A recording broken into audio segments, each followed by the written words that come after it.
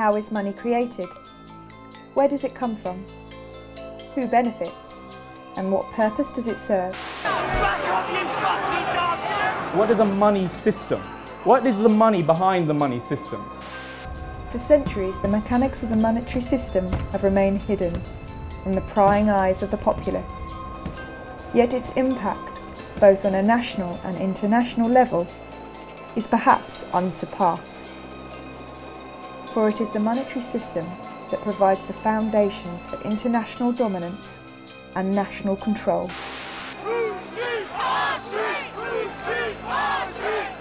Today, as these very foundations are being shaken by crises, the need for open and honest dialogue on the future of the monetary system has never been greater. This economic crisis is like a cancer. If you just wait and wait thinking this is going to go away, just like a cancer, it's going to grow and it's going to be too late. What I would say to everybody is get prepared. This is not a time right now to wishful thinking the government is going to sort things out. The governments don't rule the world. Goldman Sachs rules the world. We're on the verge of a perfect storm. In opposition lie corrupt and entrenched interests that lurk in the corridors of power, for whom there are no reasons to relinquish privileges they feel are justly deserved. Has he got a reform plan for the NHS? No. Has he got a police reform plan? Has he got a plan to cut the deficit? Order! Miss Order! Order! Do you trust the government? Order! Try to calm down and behave like an adult, and if you can't, if it's beyond you, leave the chamber, get out, we'll manage without you. This is the bank being put out of its feeding station. There's no coincidence that boom and bust started to become a real cyclical issue around about the 1700s when William Paterson founded the Bank of England. Eat her, now! This is intolerable behaviour as far as the public... No, it's not funny. Only in your mind is it funny. It's not funny at all. It's disgraceful.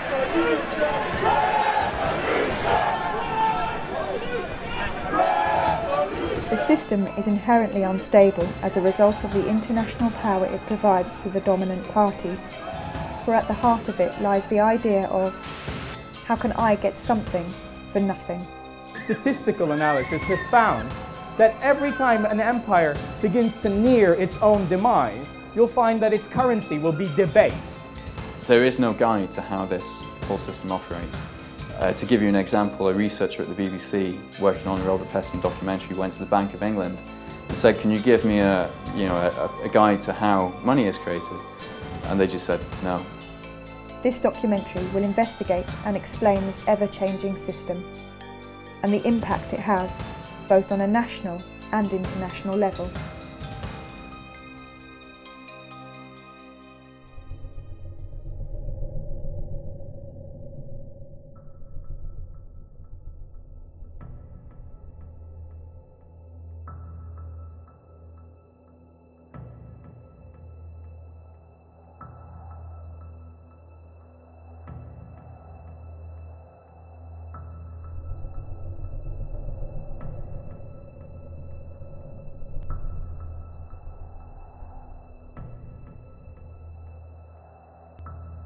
In 2010, the total UK money supply stood at £2.15 trillion. 2.6% of this total was physical cash, £53.5 billion.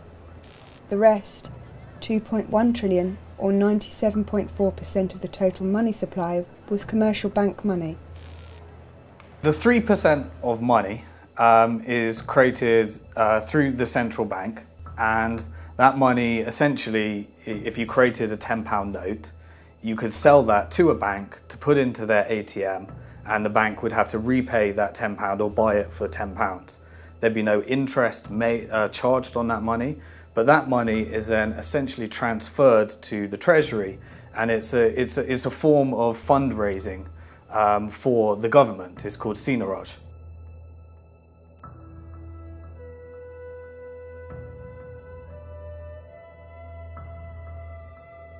When the Bank of England creates a £10 note, it costed about 3 or 4 pence to actually print that note, and it sells it to the high street banks at face value, so at £10. And the profit, the difference between printing the note and actually selling it for £10, goes directly to the Treasury. So in effect, all the profit that we get on creating physical money, banknotes, goes to the Treasury, and it reduces how much taxes we have to pay. Over the last 10 years, that's raised about £18 billion. In 1948, notes and coins constituted 17% of the total money supply. This was one contributing factor in the government's ability to finance post-war reconstruction. This included the establishment of the NHS. In only 60 years, notes and coins have shrunk to less than 3%.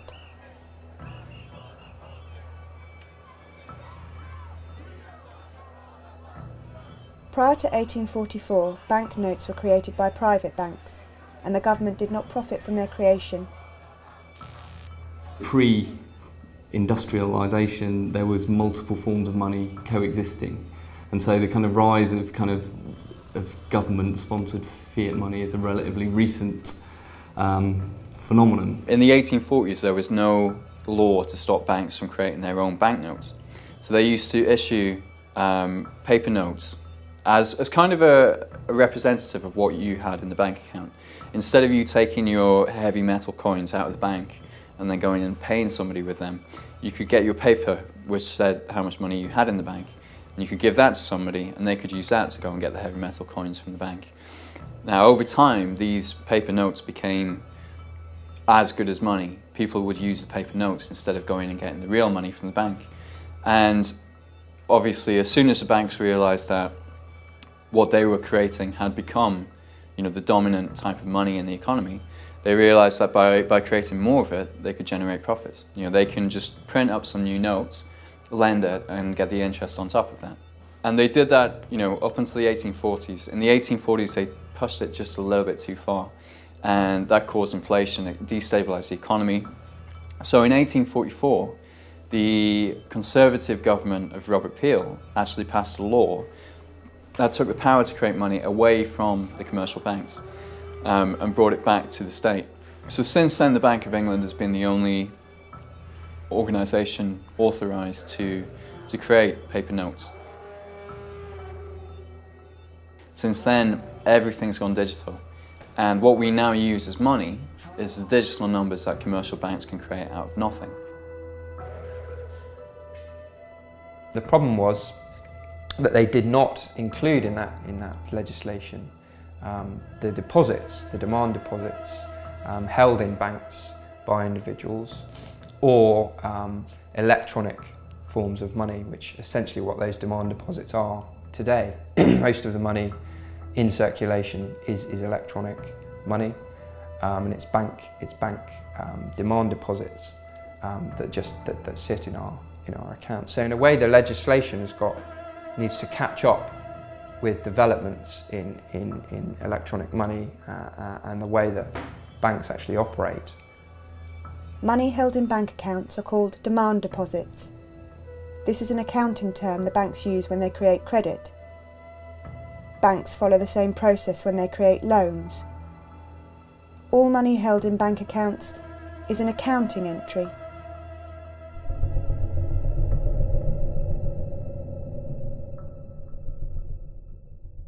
The reality is now that most money is not paper and it's not metal coins, it's digital. It's just numbers in a computer system, it's your Visa debit card, it's your electronic, ATM card. It's plastic, it's numbers in a computer system. You move money from one computer system to another, it's all a big database. And this digital money is what we're now using to make payments with. It's what we actually use to run the economy. I think a lot of people in the UK probably think that the government or the central bank is in control of most money in circulation and issues new money into circulation, but that's not the case. It's private banks that create the vast majority of new money in circulation and also decide how it's allocated. The official terminology for this accounting entry is commercial bank money. When banks issue loans to the public, they create new commercial bank money. When a customer repays a loan, commercial bank money is destroyed. The banks keep the interest as profit. There's a lot of misconceptions about the way banks work. There was a poll done by the Cobden Centre where they asked people how they thought banks actually operated. Around 30% of the public think that when you put your money into the bank, it just stays there and it's safe. And you can understand why, because every child has a piggy bank where you keep putting money in, and then when it's a rainy day you smash it and you take that money out and you spend it. So a lot of people keep this idea of banking, it's somewhere safe to keep your money so that it's there for whenever you need it.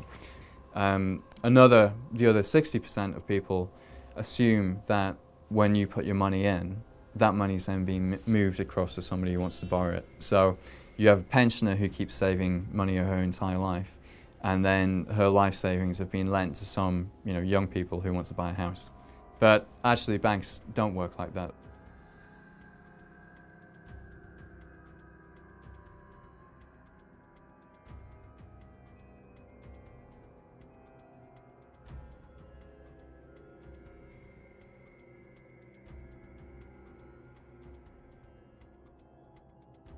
At the moment in the UK, money creation and control is largely in the hands of private banks.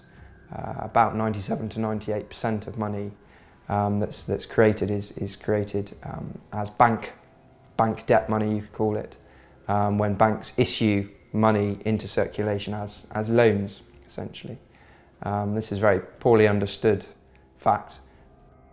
It's not a conspiracy theory, it's not a crackpot theory, it's the way the Bank of England describes the process. When banks make loans, they create new money.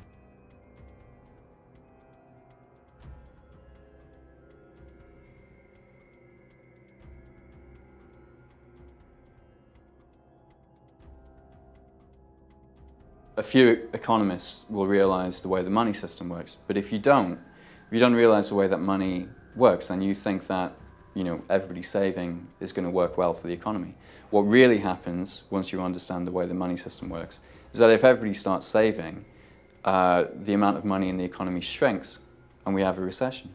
So most economists don't have this full picture. They don't understand all elements of the system. They rely on assumptions, on received knowledge, without actually going into the details. And money is the centre of the economy. If you don't understand where it comes from, who creates it, and when it gets created, then how can you understand the entire economy?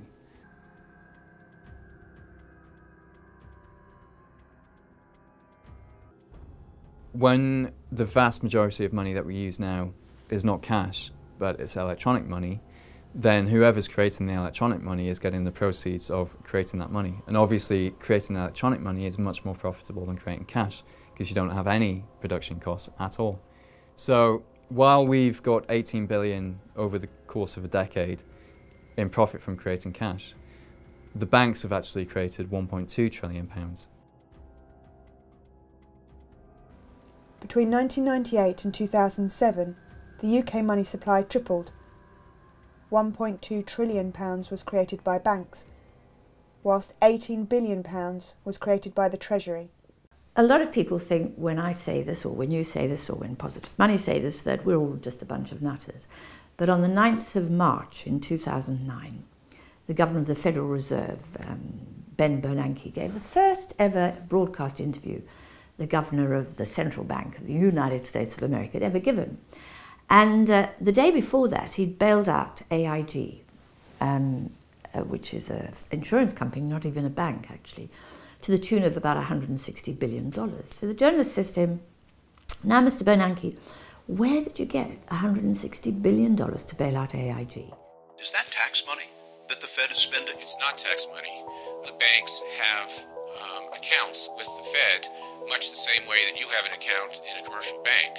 So to lend to a bank, we simply use the computer to mark up the size of the account that they have with the Fed. So it's much more akin, although not exactly the same, but it's much more akin to printing money than it is to borrowing. Banks create new money whenever they extend credit, buy existing assets, or make payments on their own account, which mostly involves expanding their assets. When a bank buys securities, such as a corporate or government bond, it adds the bond to its assets and increases the company's bank deposits by the corresponding amount. New commercial bank money enters circulation when people spend the credit that has been granted to them by banks.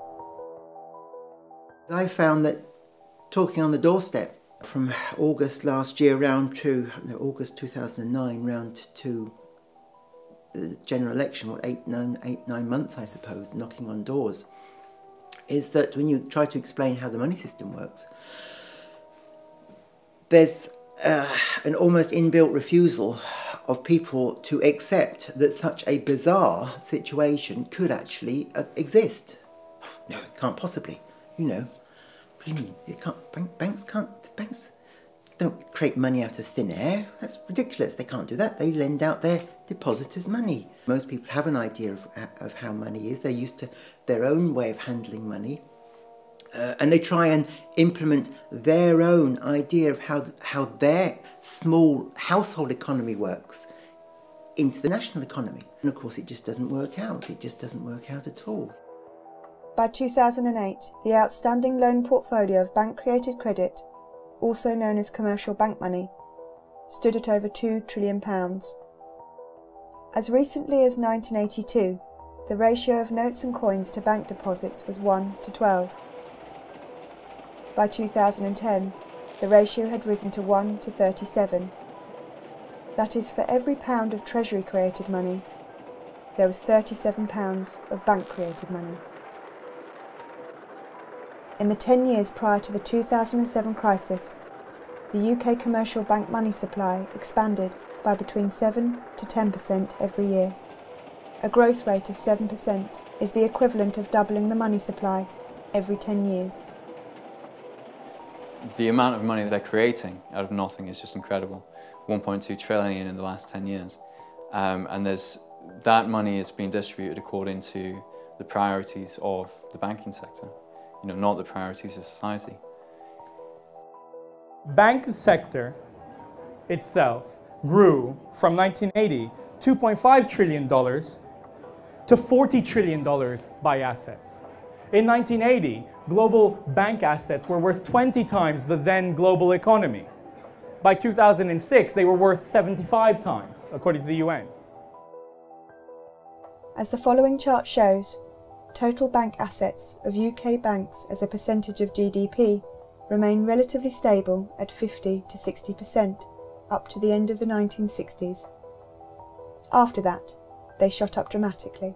And the real money in the world to be made today is not by producing anything at all. It's simply by forms of speculating, basically making money from money.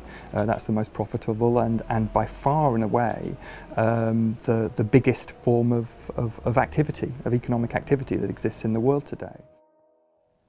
Today, banks are no longer restricted by how much they can lend, and as such, how much new credit they can create out of nothing. They are restricted solely by their own willingness to lend. The issue with allowing banks to create money, there's two main issues. Firstly, the fact that they create this money when they make loans. So it guarantees that we have to borrow all our money for the economy from the banks. As such, to have a healthy growing economy, the government needs to put in place strategies to allow for ever-increasing debt. The only way the government can create additional purchasing power is by getting itself and us into more debt. The second big issue with allowing banks to create money is that they have the incentive to always create more. They create more money if they issue a loan. They get the bonuses and the commissions and the incentives to create, to lend as much as possible. You have to develop a sales culture. What did they do? They recruited an amazing guy, lovely guy, Andy Hornby, who came from Asda, to turn the bank into a supermarket retailing operation. If you trust bankers to control the money supply will just grow and grow and grow, as will the level of debt. until the point where it crashes, when some people can't repay the debt, and then they'll stop lending. You hear politicians and journalists saying, we've been living beyond our means, we've become dependent on debt, we need to rein in our spending and live within our means. It's not possible in the current system. The reason why everybody's in debt now is not because they've been recklessly borrowing. We haven't borrowed all this money from an army of pensioners who've been saving up their whole lives. Money in the current system is debt. It's created when banks make loans. So the only way in the current system that we can have any money in the economy, the only way we can have money for business to trade, is if we've borrowed it all from the banks. And it's the very opposite of what the Tory party is arguing today, which is that you have to create savings before you can help the National Health Service. And it's because economists have completely confused those things, both in monetary policy terms, but also in economic thinking, and because most people still harbour the old-fashioned view that you need savings before you can invest, that we have the mess that we're in today. Now, one of the reasons why we find it difficult to understand the banking system and credit creation is that we leave school without any money and we go and get a job working as an apprentice to a plumber. We work really hard all month, and at the end of the month somebody puts money in our bank. And so for us the logic is you work and then you get money, you get savings. In reality you would never have got that job if credit hadn't been created in the first instance. It's a really important conceptual misunderstanding, and it isn't something that the public just are guilty of. Economists don't understand this stuff. Money doesn't come out of economic activity. A lot of people I've come across as kind of assume that if you've got businesses and you've got people doing things, that somehow money somehow emerges out of the process of people doing things, making things and growing things and selling things and producing things, that somehow money just emerges. It's not, it's like oil in a car, you have to put it in. When I see David Cameron talking about how we need an economy not based on debt, but we need an economy based on savings, he just doesn't know what he's saying. It's ridiculous, it's absolutely absurd, and it shows his complete lack of understanding of how our money system actually works. What he's essentially saying is that we need an economy with no money. If everyone was saving, we'd have mass disappearing of money, which is essentially what a bank write-off is. Essentially, is people defaulting on their debt, which essentially is just money disappearing. But if people weren't taking on the debt, then it's just such a joke. It's such an amateur understanding of how our economy works and how the monetary system works and how money is actually created. So I really do get a laugh out of watching what people are actually saying, and they're all just regurgitating what they've learnt off each other, and you just hear the same things, and it just makes me, it really gets on my nerves when I hear people talking about yeah, we need more regulations, we need to regulate the way banks are actually, and the bonus. It's all just one big smokescreen and working on all the symptoms of a greater disease, which is really, you need to look at the money system, the way money is created, and if we don't want any debt, then we're essentially saying we don't want any money and we want a moneyless economy with the exception of the 3% that's created debt-free. It's a paradox under the current system. If we, as the public, go into further debt, then that's going to put more money into the economy and we're going to have a boom. When you have a boom, it's easier to borrow, so people get into even more debt. And eventually, this cycle continues. It gets easier and easier to get into debt until some people get over-indebted and then, they default. They can't repay their mortgage. That's what happened in, it happened first in subprime America. And then, that just brings to a wave of defaults which will ripple across the entire economy. The banks go insolvent, then we're into a financial crisis, and then the banks stop lending. And they were excessively lending in the boom, and then they stop lending, and then that makes the recession even worse. People lose their jobs, and then they become even more dependent on debt just to survive, basically. We have a system where we have to borrow in order to have an economy. We have to be in debt to the banks. And that guarantees, a massive profit for the banks. This is the boom-bust cycle. I've said before, Mr. Deputy Speaker, no return to boom and bust.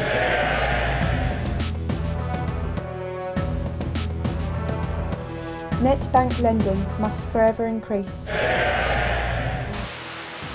We're paying interest on every single pound. Even if you think the money belongs to you, somebody somewhere is paying interest on that money. The banking system has such a huge impact on the world, but only because it supplies our nation's money supply. We have to protect them, we have to subsidise them, we have to allow them to continue, because the disaster of a bank collapse affects us all in a huge way, and anyone that says that we shouldn't have bailed out the banks doesn't quite understand the nature of our monetary system. That's like eliminating a huge chunk of our money, but also bailing out the banks is perpetuating a system which is never going to work anyway. So whatever we do, we're always going to have this cycle until we separate how money is created and the activities of banking. Then the banks can do as they wish. They're a normal business like everyone else. There's a major democratic issue here as well. I mean, you have these private profit-seeking banks creating up to £200 billion a year and pumping that into the economy wherever they want, basically, wherever it suits them. Whether they're pumping it into these toxic derivatives or putting money into housing bubbles, just making housing more expensive. £200 billion in 2007 of new money coming into the economy, created out of nothing, and where that gets spent determines the shape of our economy, effectively. So if we're going to allow anybody to create new money out of nothing, then we should at least have some democratic control over how that money is used.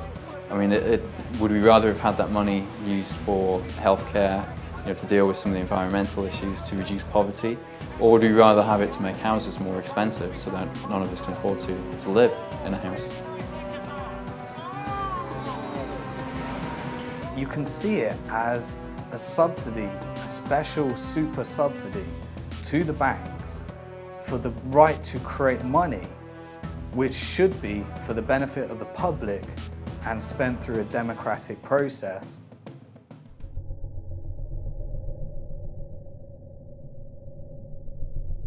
There's also another form of money, which is effectively an electronic version of cash, and it's a type of money that the commercial banks use themselves to make payments between each other. The high street banks don't want to be carrying around huge quantities of money because it's dangerous and it's inconvenient and it's expensive. You have to hire security guards for that type of money. So what they do is they pay each other in what is an electronic version of cash, which in the industry is known as central bank reserves.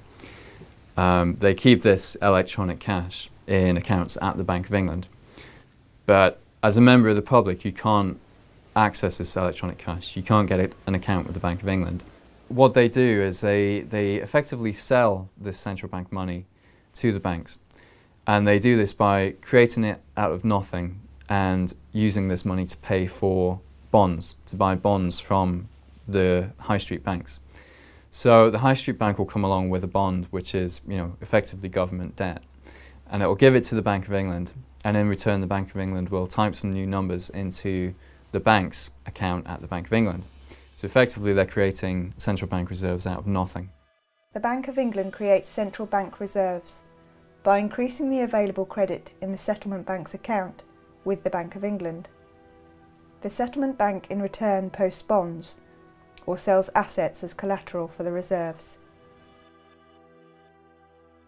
A total of 46 banks hold central reserve accounts at the Bank of England. Smaller or foreign banks hold accounts with one of these 46 banks to allow them to accept or make payments in pounds sterling. Prior to March 2009, the Bank of England would ask each of the major settlement banks how much reserve currency they needed.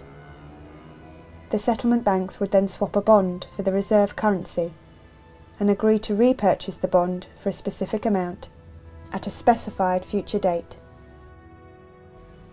The settlement banks would then receive interest at base or policy rate for the central bank reserves they held. Since the crisis, settlement banks' central reserves have shot up dramatically.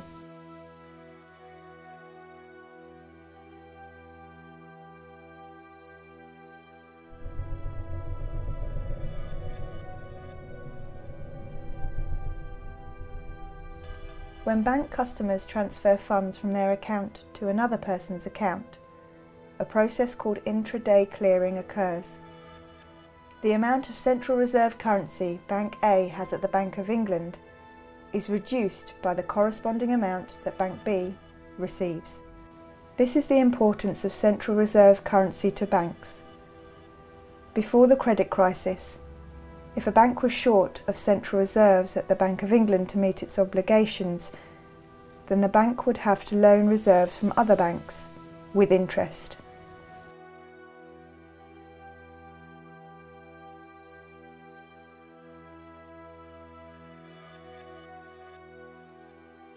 If you sell something on eBay, you know that that deal's not complete until you get some money put into your account. You know, most people actually want to see the money in their account before they're happy to close on a deal.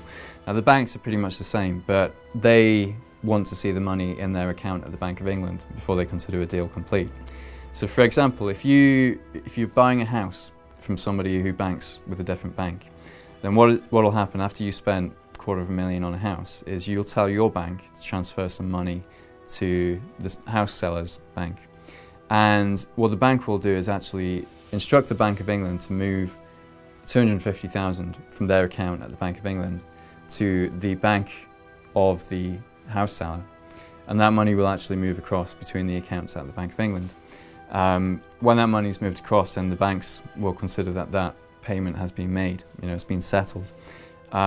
They don't really deal in the kind of money that we have in our accounts. They deal in this special money that can only be used at the central bank.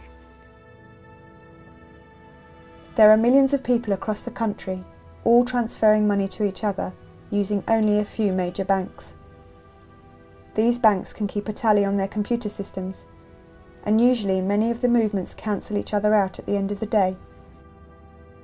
The 5 major banks, RBS, Lloyds, HSBC, Barclays and Santander, hold over 85% of all deposits. As there are a limited number of banks in the system, the central reserve money can only be moved around them in a closed loop.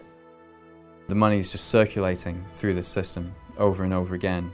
And if you think about it, a £1 coin could be used to make £1 billion of payments if it was circulated 1 billion times.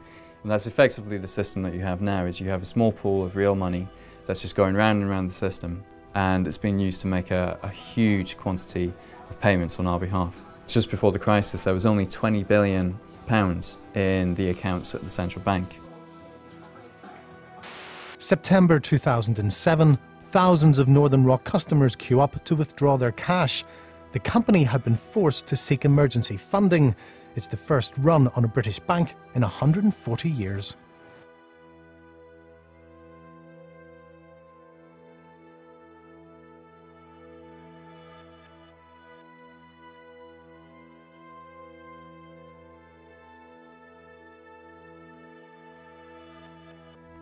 If they don't have enough of this central bank money, then effectively they can't make payments. And if that happens, then pretty quickly the entire system seizes up. So the Bank of England has the responsibility of making sure there's enough of this money in the system.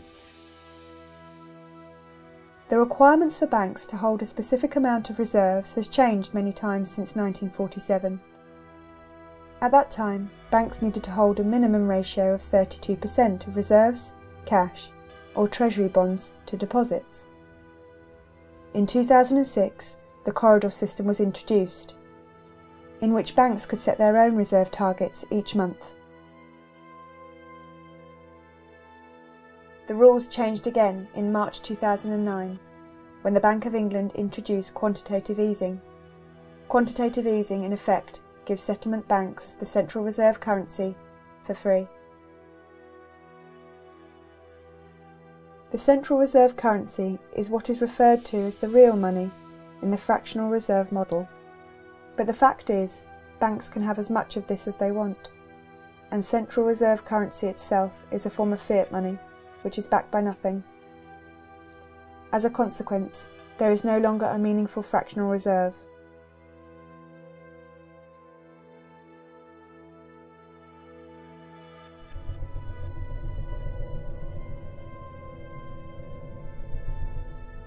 If you look over the history, the last 150 years or so, you start off with the development of a gold standard that really comes to the fore in the 1880s, 1890s, where essentially countries peg themselves to a particular defined value of gold, and then they have an agreement to fix that value, to hold that value, and to trade gold amongst themselves to make sure the balances are all there, and also to try and restrict or expand or contract activity in their own economies to make sure that the balance, that particular fixed price is maintained. That disintegrates well, after the First World War. I mean, this is where the whole thing breaks apart.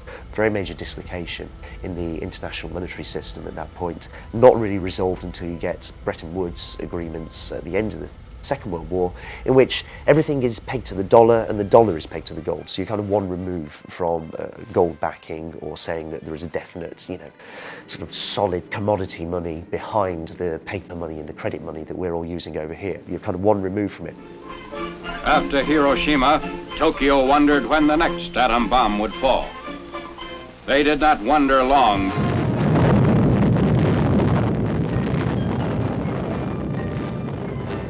In 1944, at Bretton Woods, the US and the UK began to negotiate how to govern the world economy, the world monetary system, and came up with the World Bank and the IMF and a series of other institutions designed to manage the global currency. And there was still a gold standard, but this gold standard was going to be tied to the dollar. All of the world's gold had moved from London to Fort Knox, and all of the world's currencies were tied to the dollar. This system was designed to manage the sorts of imbalances, to avoid credit crunches, or for countries, the credit crunches are known as balance of trades deficits, i.e. when they can't pay their bills and their currency collapses. The currencies were managed, and the system was stable, as long as the Americans played the role of oversight. Now, who knows the great story about how that all came to an end? So the quantity of money that was needed to pay for the Vietnam War, that's exactly what I was trying to get at. Oil shocks was another one.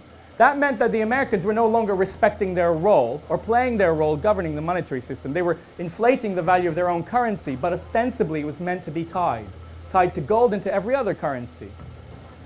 So what did the French do? The French were a little bit worried that President Nixon wasn't entirely honest. And they were worried that that precisely what we described, that Nixon was printing money when he shouldn't have been, was going on. And they were worried there wasn't enough gold to honor the exchange rate of the French franc. So they sent a gunboat to New York Harbor to ever so politely ask for our gold back, please. Did they get their gold back? Go on, guess. They didn't. And the Bretton Woods system came to an end. And this is the point in which we enter the modern era of the financial system.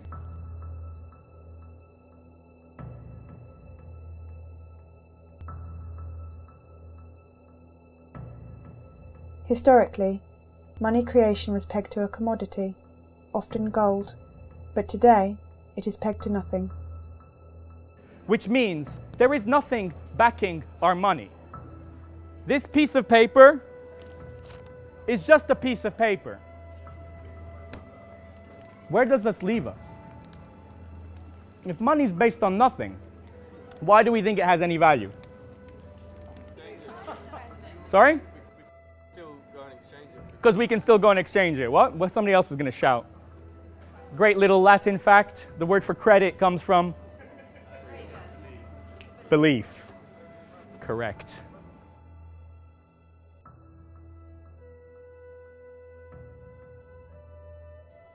Since the collapse of the dollar gold standard in 1971 and the deregulation of the financial system, money creation has grown exponentially. The World Economic Forum meeting in Davos at the present time have called on a need for the credit within the economy, the global economy, to be expanded by $100 trillion, 100 trillion US dollars, trillion is 12 noughts, so 100 trillion, if you want to imagine, is a 1 followed by 14 noughts. They believe this credit expansion will create a boom, because there is now more money in the economy with which to make investments. It's fascinating the emergence of digital currencies, how it's transformed everything really, because it just completely unleashed private banks to dominate and create the money system that works for them and works for the people who run private banks. If we want a growing economy, under the current setup, we have to have growing debt. You can't, this is something that very, very few people really understand, especially not the politicians who are managing the economy, which is a scary thought.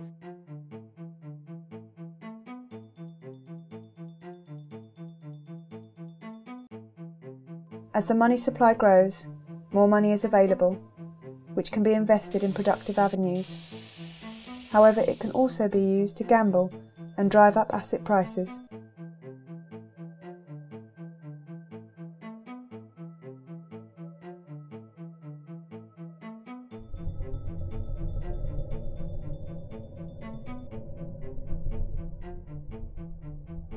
Inflation is a rise in the general level of prices of goods and services in an economy over a period of time.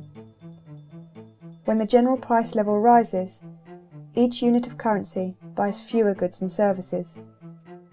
As the money supply grows and there is more currency available, more money is available for investment, which can lead to growth. But more money is also available for purchases of goods and speculation, which leads to inflation. Essentially, inflation is what happens when too much money is chasing too few goods and services. So there's too much money for the actual output of the economy. However, in practice, inflation is much more skewed and complicated. Measuring inflation is not a science, and the way it is recorded poses a dilemma. The Consumer Price Index, or CPI, is measured from a sample of goods and services. Each category of goods and services is given a weighing data, which determines the overall impact of the price data for a specific category. However, this measure is deemed to provide a consistently low figure for inflation. Interestingly, house prices, mortgage repayments, and council tax are excluded. Yet apps and dating agency fees are included. The Retail Price Index, or RPI Inflation Index, is another way of measuring inflation and scores consistently higher values than the Consumer Price Index. Recently, many pension schemes have adjusted their annual payout increases from RPI to CPI. This is another cost-saving measure which will leave pensioners worse off in future. The CPI index of inflation is not geared towards providing an accurate picture of inflation and the deterioration in the purchasing power of money.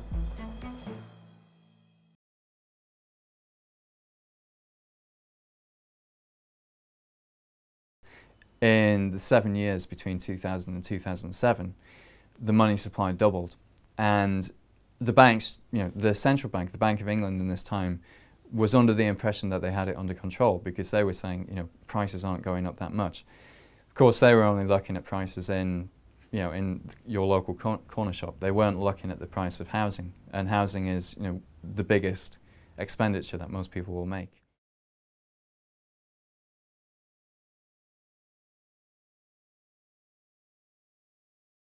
Increasing house prices, it may make you feel like you're becoming wealthier, but as your wealth increases, the effect is that your children's wealth is actually decreasing. So in fact, there's no net gain in wealth because your children are going to have to pay even more when they want to buy a house. So in effect, there's no kind of net increase. They're going to have to earn even more. They're going to have to go into even more debt. So the rising house prices do not create additional net GDP value to the economy. Actually what they do is they redistribute wealth towards those people who already have houses, i.e. wealthier people, and remove it from poorer people who can't afford to get on the housing ladder. So it's another example of a very regressive policy, actually, to allow house prices to simply inflate. It makes everybody feel kind of like things are going well, and people spend more money on other stuff. They take equity out of their houses, but it's not creating new jobs. It's not enhancing the quality of the economy. It's not helping our balance of trade. It's not helping the public deficit. It's a zero-sum game. As of August 2011, 85.5% of consumer bank lending was secured as mortgages on dwellings. If you have somebody creating money that can only be spent on one thing, which is housing, then the price of that thing is going to go up. Between 2000 and 2010, they created over £1 trillion of new money, £500 billion just in the 3 years before the crisis. That's why house prices went up the way they were. There's nothing, special about houses. It was just all this funny money being pumped into that market.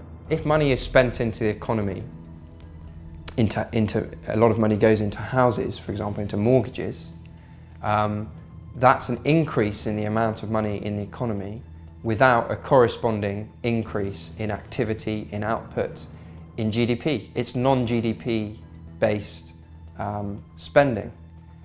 That's what causes inflation, and in the UK we've had it in spades. We've had this massive housing boom, and the main cause for the housing boom, in my opinion, is the huge amount of speculative credit created by the banks to go into houses.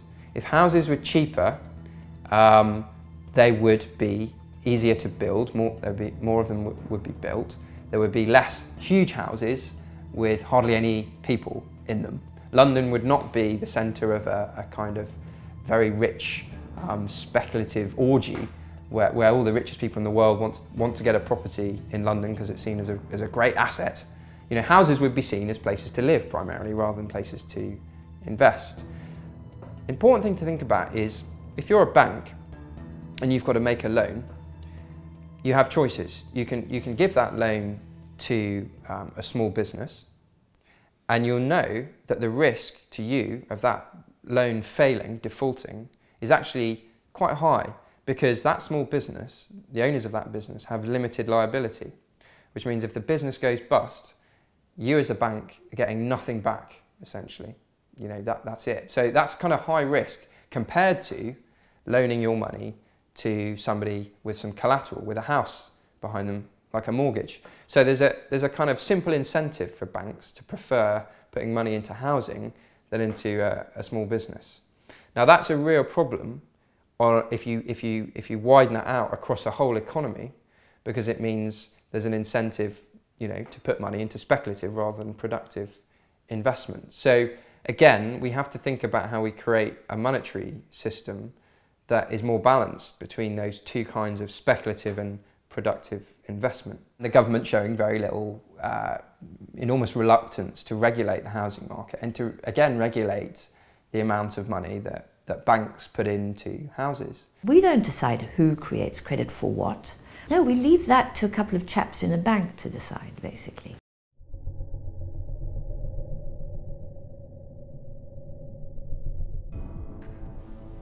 A bubble occurs when there is very high inflation in the price of a specific good or service over a short period of time.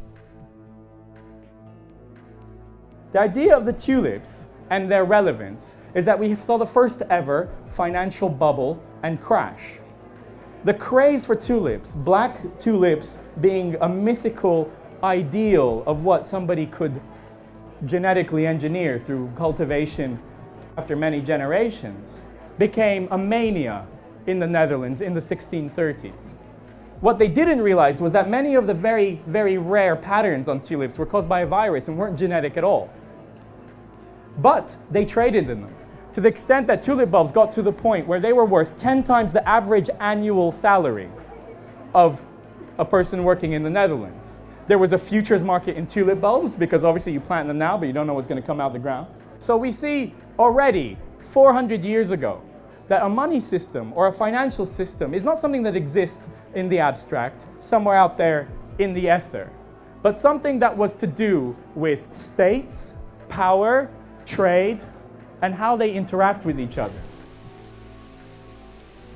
Unlike tulips, which are a disposable luxury, houses are both a necessity and a luxury, and as such they are ideal as a vehicle for money and bubble creation.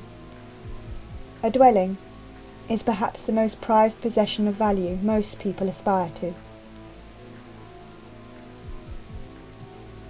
Inflating house prices in this way allows a nation to expand its money supply without affecting inflation data.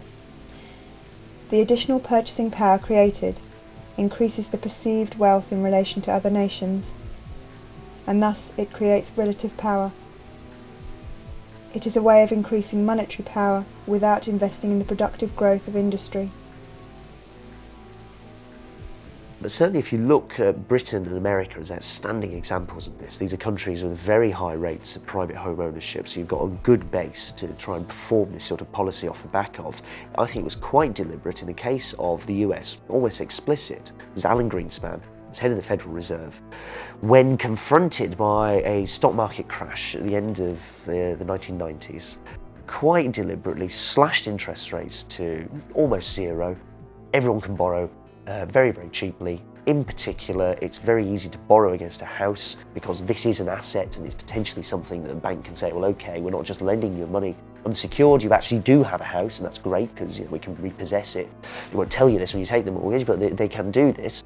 And that bubble is then what fuels expansion, such as it is inside the US and inside the UK, where something similar takes place for the next decade or so. I think it's also a reflection of an underlying weakness of these governments, that they simply lack the will and possibly the ability, but I think it more comes down to a will to challenge financial markets, to challenge big capital and say, we're going to do something different now, and you're going to have to go along with it, because we've been democratically elected and you lot frankly haven't, and we have a mandate to do this and we're going to make this happen. Just remember, it's all part of the plan. What are you yapping about? You voted for it. In Holland, or in the Netherlands, what we had over a period of trying to get independence initially from Spain and trying to raise money to get an army to free themselves was financial innovation. They innovated public lotteries to get money together. They had public subscription. This was the idea that led to the idea of public shares, a piece of the action that anybody could invest in. That meant that something like 2/3 of the population was investing in tulip bulbs by the 1630s. After independence, these instruments were applied to financing expansion. Why was such a small country able to hold its own against so much bigger countries? For example, Spain and Portugal, that had the benefits of their empires for over a century in respect of the Netherlands. Why could they compete? On what resource basis? Well, they had a more efficient, a more involved, and a broader-based financial system with these instruments that they'd innovated that allowed them to bring more money to bear at one point than anybody else more quickly. Incredible, but true.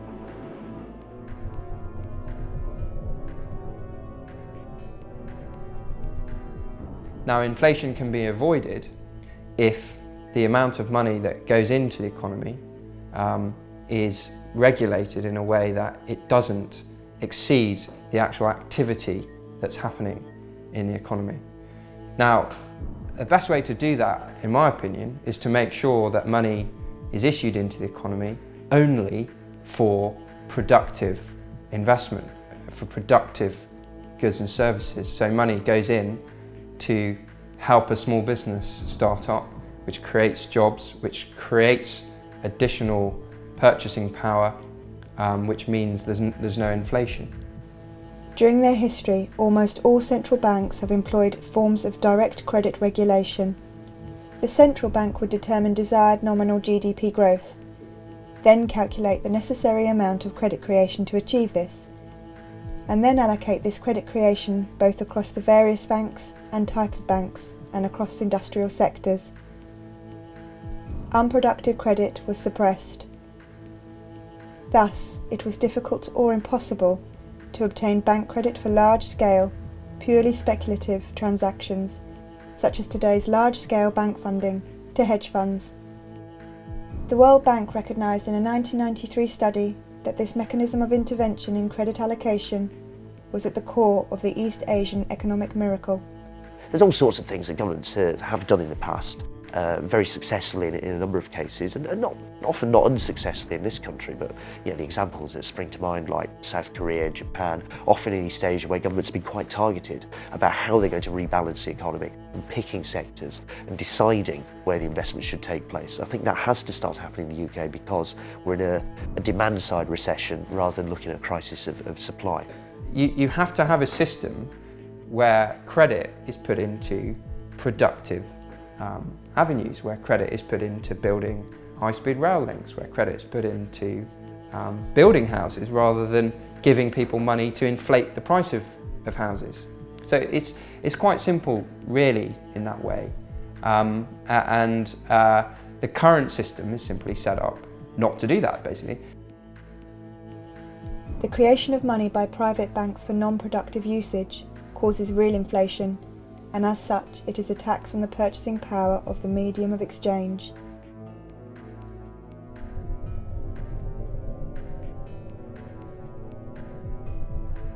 The figures for the UK are quite stark, actually, that average, median, real incomes for, so that's, you know, what, the bit in the middle, for most people declined over the last 8 years or so. They're now in quite sharp decline as we go into the recession. I mean, the sharpest really since, it looks like since about the 1930s, put it that way. So real incomes are declining. Bank-created fiat currency allows the private banks to suck wealth from the economy, and over time results in a gradual decrease in the standard of living. As people become poorer, they become even more dependent on debt. And this at a time when efficiency and machination have improved dramatically. You know, if you go back to the 1960s, and we were expected we were looking forward to an age of leisure. What they were talking television programs saying, what's people can do with all their spare time, you know? And now we've got more people working harder than ever, spending more than ever, which looks great, you know. Everyone's spending more. Everyone says, oh yeah, you know. But if you're not actually benefiting from what you're spending, if you're having to spend the money on childcare costs, on commuting costs, you know, and so forth, just, you know, the costs that people didn't in the past used to have to pay, because, you know, you could walk to work and, you know, one member of the family was able to stay at home and be a permanent homemaker, then you're not actually any better off. You know, everyone's under such enormous pressures nowadays, you know. I am conscious that, say, my 4 nephews and nieces are facing difficult times.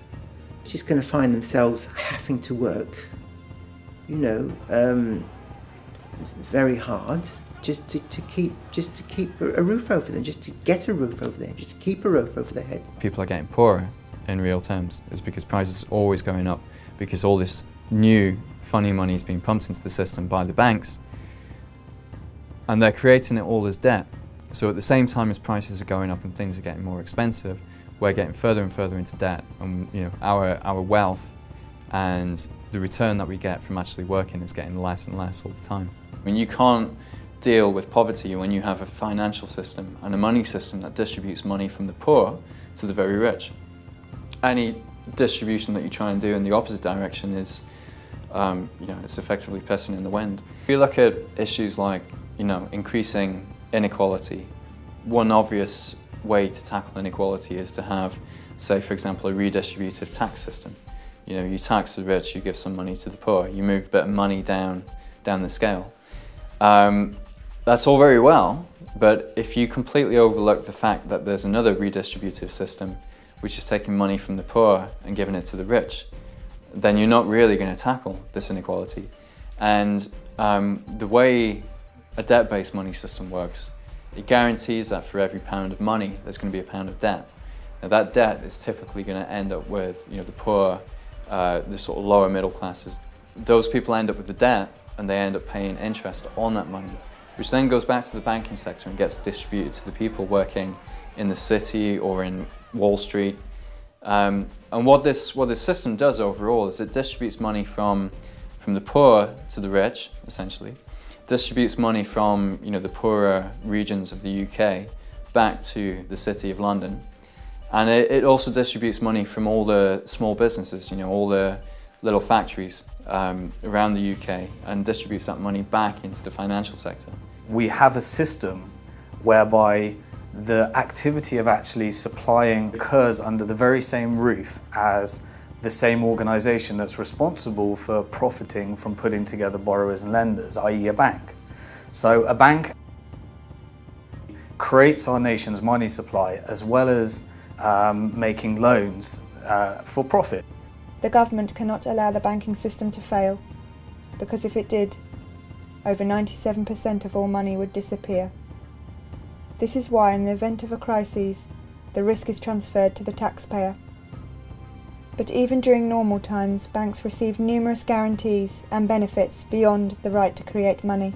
Bill, by the way, I know the Bank of America is a very big bank. It happens I've got $32 there myself. Now, just between us, what assurance do I have that this money is safe?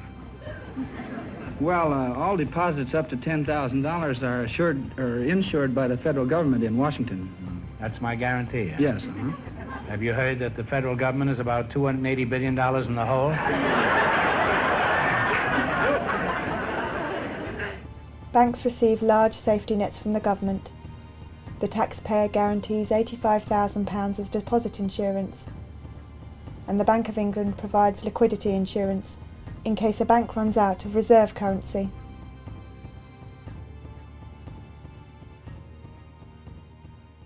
Someone wrote that a big investment bank is like a giant vampire squid, wrapped around the face of humanity, hypnotizing politicians who throw money at the banks, no strings attached, no matter what damage is done, trashing the planet, forcing cuts to things that make life better.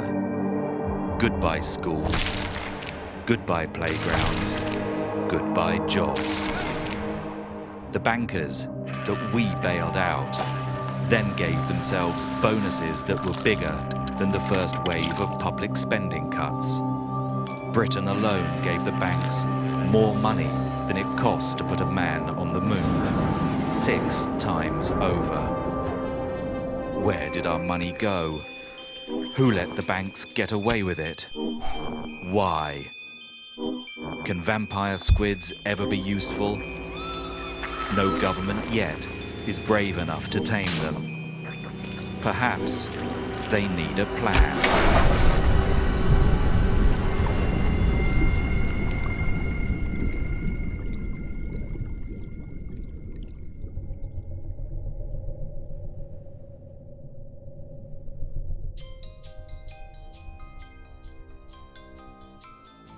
The spending cuts agenda is an attempt by the government to shift debt from its account to that of the public.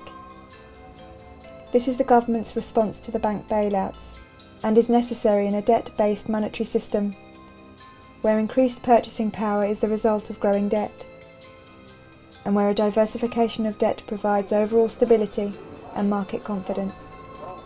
Policies such as student fee increases and the privatisation of public services, assets and industry follow the same model.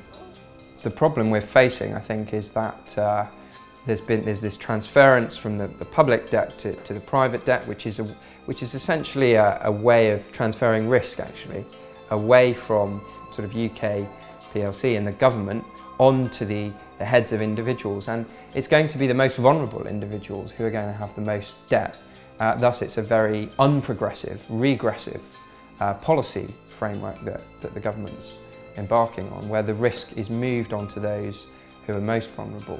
And if there is another financial shock, if there's an oil shock, for example, the people who will pay the penalty are the poorest people in society. Or homeowners, for example, who will fall into negative equity if interest rates go up even 1 or 2%, there'll be really big problems. So I don't think it's a sensible way forward at the moment at all, and it's regressive, and it's certainly not fair in the terms that the government's talking about, and it's certainly not a case of we're in this together.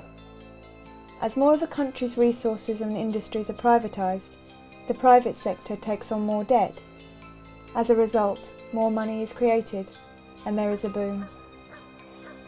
Some private equity companies have taken this theory to the extreme, engaging in a practice known as a leveraged buyout, where a company is purchased at an often inflated price and the purchase price is transferred to the business as a debt.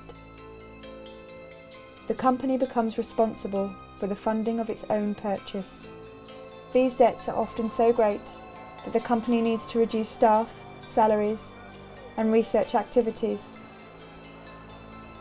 When you have to factor interest as a business, if you have to factor interest repayment into your goods and services, then you have to charge a perpetually higher price as you take on more and more debt. An increase in the diversification of debt results in an increase in the money supply. When the money supply increases, more money is available for productive activities and consumption, which is the condition for a boom. It's questionable whether we're going to get out of this recession or whether we'll just keep ticking along the way that we are now. However, if we do, then when we come out of this recession, when growth starts again, look at what happens to debt. It will rise and it will keep rising, and the faster the economy is growing, the faster the debt will rise. And then give it another 3 to 5 years, we'll be back where we were. You know, the debt will become too much, people will start defaulting again. It's kind of the system that we're locked into now, is we can't grow the economy without growing the debt, and the debt is the very thing that will bring down the economy. The only option going forwards is to reform it, to stop banks from creating money as debt. By fixing the monetary system, we can prevent the banks from ever causing another financial crisis. And we can also make the current public service cuts and the tax rises and the increase in national debt unnecessary. The current monetary system allows the banking sector to extract wealth from the economy, whilst providing nothing productive in return. I mean, why is it that we've got all this technology, all this new efficiency, and yet it now requires 2 people to finance a household, whereas in the 50s it only needed 1 person working? And the reason for that is not because these washing machines and everything are more expensive, it's because of all the debt. And it's because effectively the banking sector is creaming it off from everybody else. So a growing banking sector isn't a sign, it's not a good thing. If the banking sector is growing, it's either that it's becoming less efficient or it's becoming a parasite on the rest of the economy. And that's, we can talk about the banking sector becoming 4%, 5%, 6% of GDP. What's happening to the rest of the economy? It's becoming 96, 95, 94% of GDP. We've got to get switched on to this now. If we want to have a chance of tackling any of the other big social issues, you've got to figure out the money issue. The poorest in the world pay for crises, even when they've not benefited from the often reckless and speculative booms, like the housing boom in Ireland that preceded that crisis. Over the last 30 years we've seen income differentials increase, so that the rich have got much, much richer. And ordinary people haven't. They've stayed the same, or they've got poorer. And one of the ways that the economy was kept going was by providing cheap credit, was by providing debt to those very people who couldn't really afford things anymore. So they kept buying. And when it collapses, it's those same people that have to pay once again, even though in many ways they were the victims the first time round. As a result of the crises, the Bank of England has bought corporate debt and repackaged it at lower rates of interest. Yet the average person is being asked to pay more than ever to borrow on overdrafts and credit cards. Debts between the very wealthy or between governments can always be renegotiated, and always have been throughout world history. They're not anything set in stone. It's generally speaking, when you have debts owed by the poor to the rich, that suddenly debts become a sacred obligation, more important than anything else. The idea of renegotiating them becomes unthinkable. Can you pin down exactly what would keep investors happy, make them feel more confident? That's a tough one. Personally, it doesn't matter. I'm a trader. I don't really care about that kind of stuff. Were you born in England? If I see an opportunity to make money, I go with that. So, for most traders, we don't really care that much how they're going to fix the economy, how they're going to fix the whole situation. Our job is to make money from it. And personally, I've been dreaming of this moment for 3 years. If you know what to do, you can make a lot of money from this. I had a confession, which is, I go to bed every night, I dream of another recession. I dream of another moment like this. I dream of another recession. I dream of another moment like this. You can make a lot of money from this. Bruno, Virginia hurt somebody real bad. You ought to hate her. The way in which you can look across Europe now and see that the new Prime Minister of Greece, not elected, essentially imposed, Papademos, former employee of Goldman Sachs, the new Prime Minister and Finance Minister of Italy, Mario Monti, former employee of Goldman Sachs, the new President of the European Central Bank, former employee of Goldman Sachs. It's quite, you know, you kind of see these people popping up absolutely everywhere. That's the way to change what we have. Take all power and all freedoms away from the people and collect everything into the hands of one small group with absolute power. From the people, without the people, against the people. What's been interesting out of all this, I suppose, is the question of democracy that's been opened up very starkly in Europe, that you have a government of bankers essentially imposed on you. It's bankers who more or less got us into this mess, to put it rather crudely, but that's a good first approximation to it. And then you say, okay, bankers are the people who are therefore going to get us out of it, and incidentally they're going to run your country now. There's a serious question of democracy that's opened up here. By the way, the banking crisis drove more than 100 million people back into poverty. The mortality statistics of people who go into poverty rise hugely for a whole range of reasons. So the banking crisis isn't just about becoming poorer, it was about killing people as well. And guess what? We haven't really got to the bottom of it. We never held anybody to account, and we haven't done the radical reforming job that we really needed to do, because we mistakenly thought if we destabilise the position any further, it'll make matters worse. And guess who took the decisions? All the people who were there in the first place. I think you ought to know that the business of one of these businessmen is murder.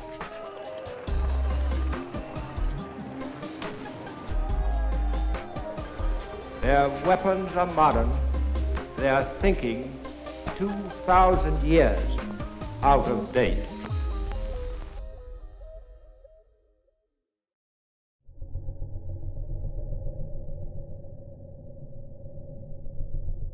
The way that money works and how we use it to do certain types of transactions can be really very important in terms of how over time it steers society in certain directions.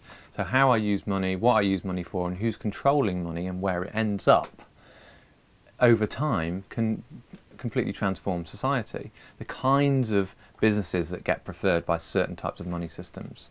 So at the moment we have a money system that prefers larger businesses that can take a lot of their wealth offshore because that's more efficient for them to do that. But that means that money ends up leaving communities. Sometimes I think it's quite amazing that there is very little way of any individual directing money towards their locality. You cannot invest, there's no way for me to actually say, well, I've got a little bit of savings, I want to invest in Norwich, I want to invest in businesses that want to set up here. There's no mechanism for people to kind of invest within their locality. You put your money into a mainstream bank and the money goes off to wherever. Who knows what this is?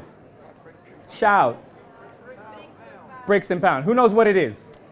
It's worth £1, this one, so it's exchangeable for £1 Is this money? Yes. On what basis? People accept it. There's over 200 shops, independent traders. So it represented something, like we've agreed. We can choose to represent it to be something, and that depends on our mutual consent.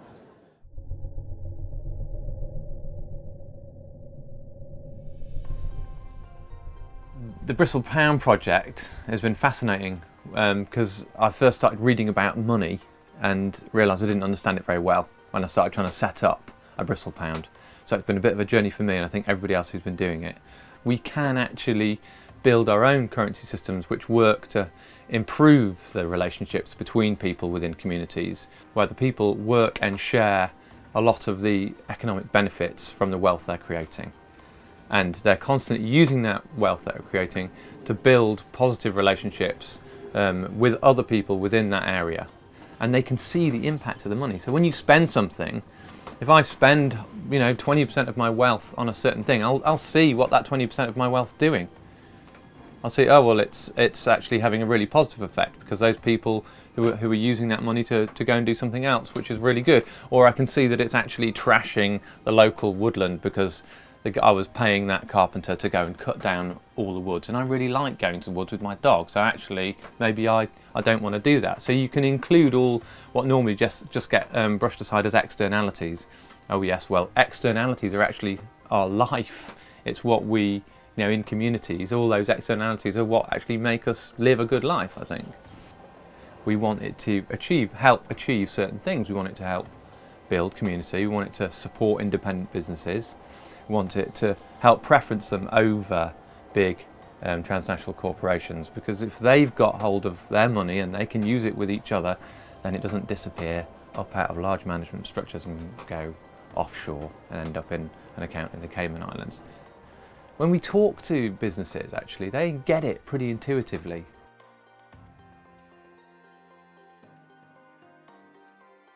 The Bank of England, of course, may decide this is a threat to the stability of sterling. At the moment, they're reserving their right to take an opinion on it. They've sent us all their rules and regulations, and what we've done is we've got a team of lawyers who've given loads of work pro bono and said, okay, we'll work on this and we'll make it as watertight as you possibly can. In the end, what the Bank of England decide to do, we don't know. You see a kind of widespread proliferation of alternatives. It's normally during periods of capitalist crisis. So the Great Depression, you had the kind of rise of a lot of scrip currencies, particularly in North America, and experiments in Europe as well, quite a lot. And most of those got extinguished through, basically being made illegal by the authority of the kind of central banks and the political forces deciding that they didn't want those experiments to carry on. This monopoly state bank currency that we have is very good at some things. It's very easy to trade internationally with it. It helps big businesses, it cuts down their transaction costs, but it's not so good for independent businesses and it's not so good for localities. So if we have a money system where the rules value community and connection between people within communities, over time you build up a better and more wealthy basis for a diverse local economy.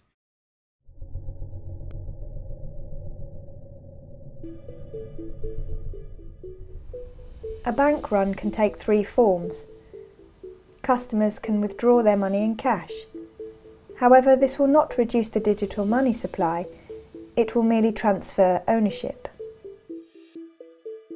Or they can shift their money from the large institutions to smaller, more ethical banks, such as credit unions, mutual banks, or independent building societies.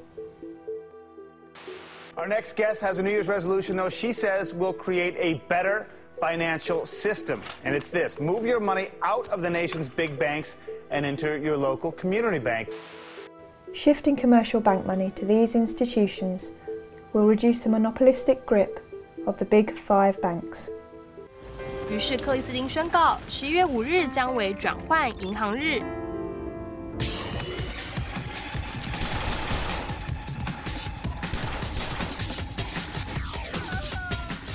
银行用户誓言在当天关闭他们的银行户头，并将存款存入信用合作社。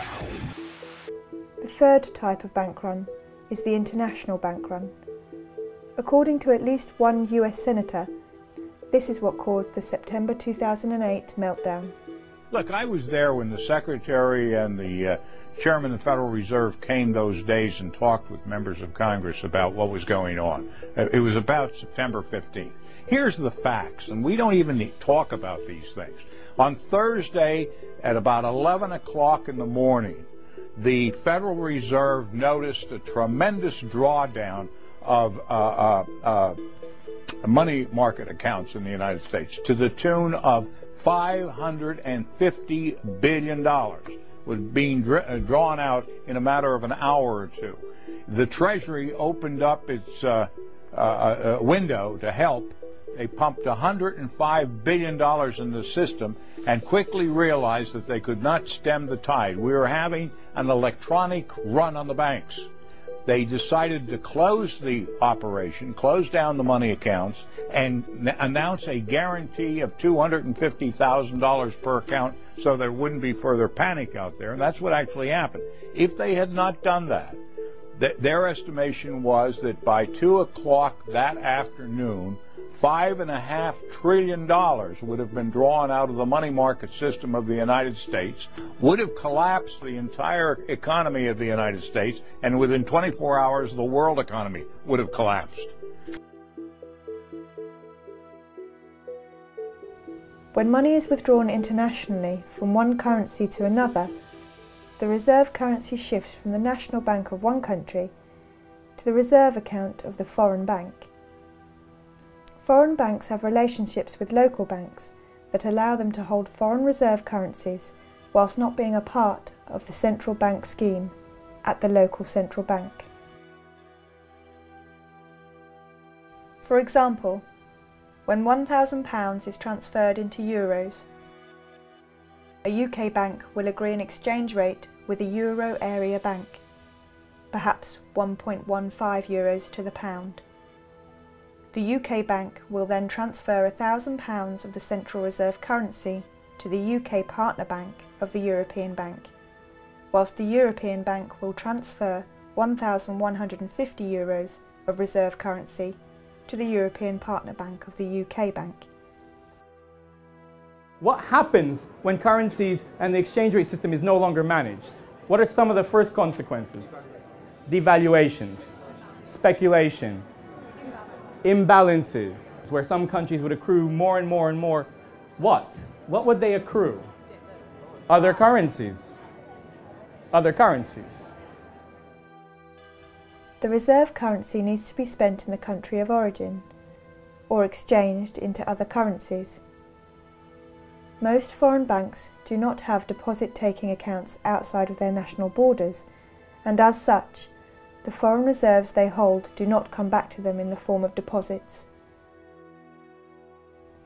When a country accumulates trade imbalances, it either accumulates foreign reserve currencies, in the case of surplus, or spends its own reserves, in the case of negative trade balances.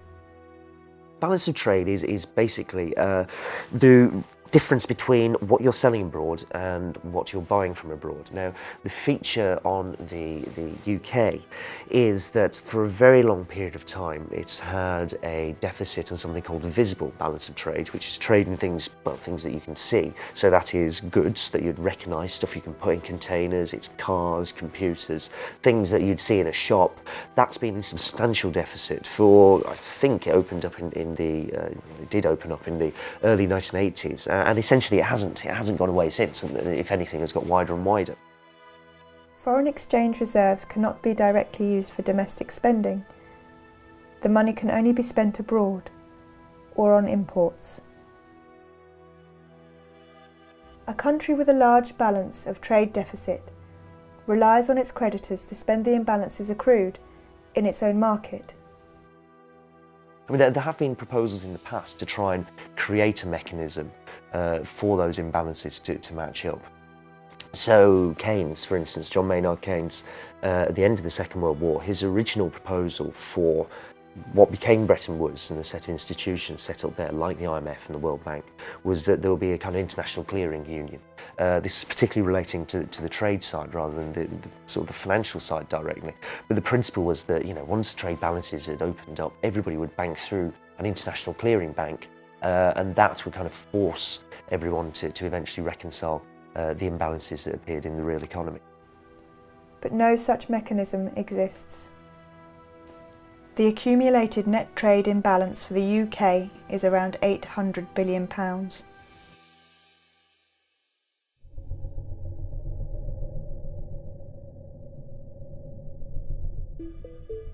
In essence, what has happened is that over many years, some countries have had big trade surpluses and others big trade deficits.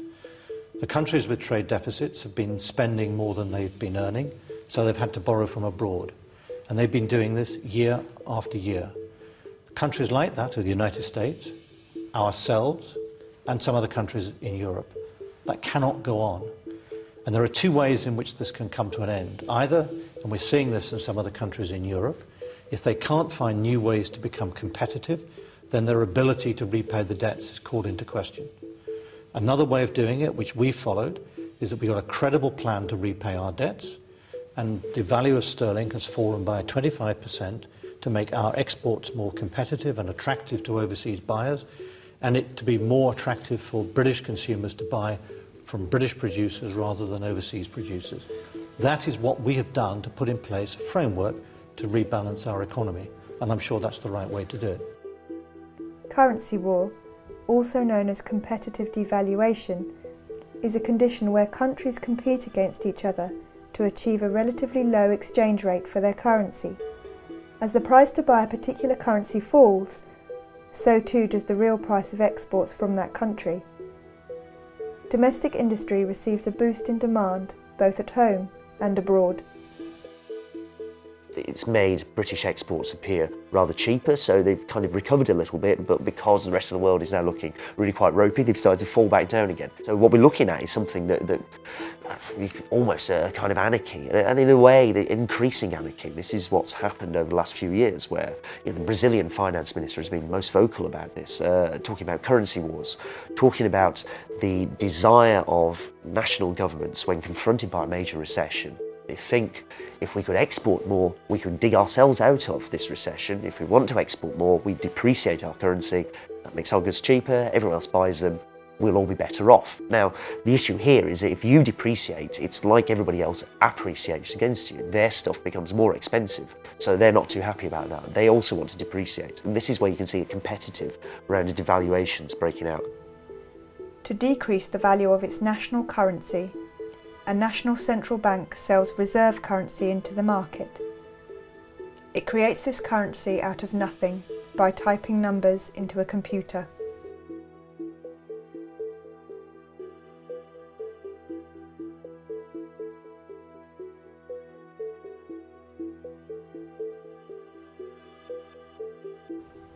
During the long phase of commodity money, the exchange rate would depend on the amount of gold, silver, or copper contained in the coins of each country. Similarly, after the advent of paper money and the gold standard, the exchange rate depended on the amount of gold a government promised to pay the holder of the banknotes.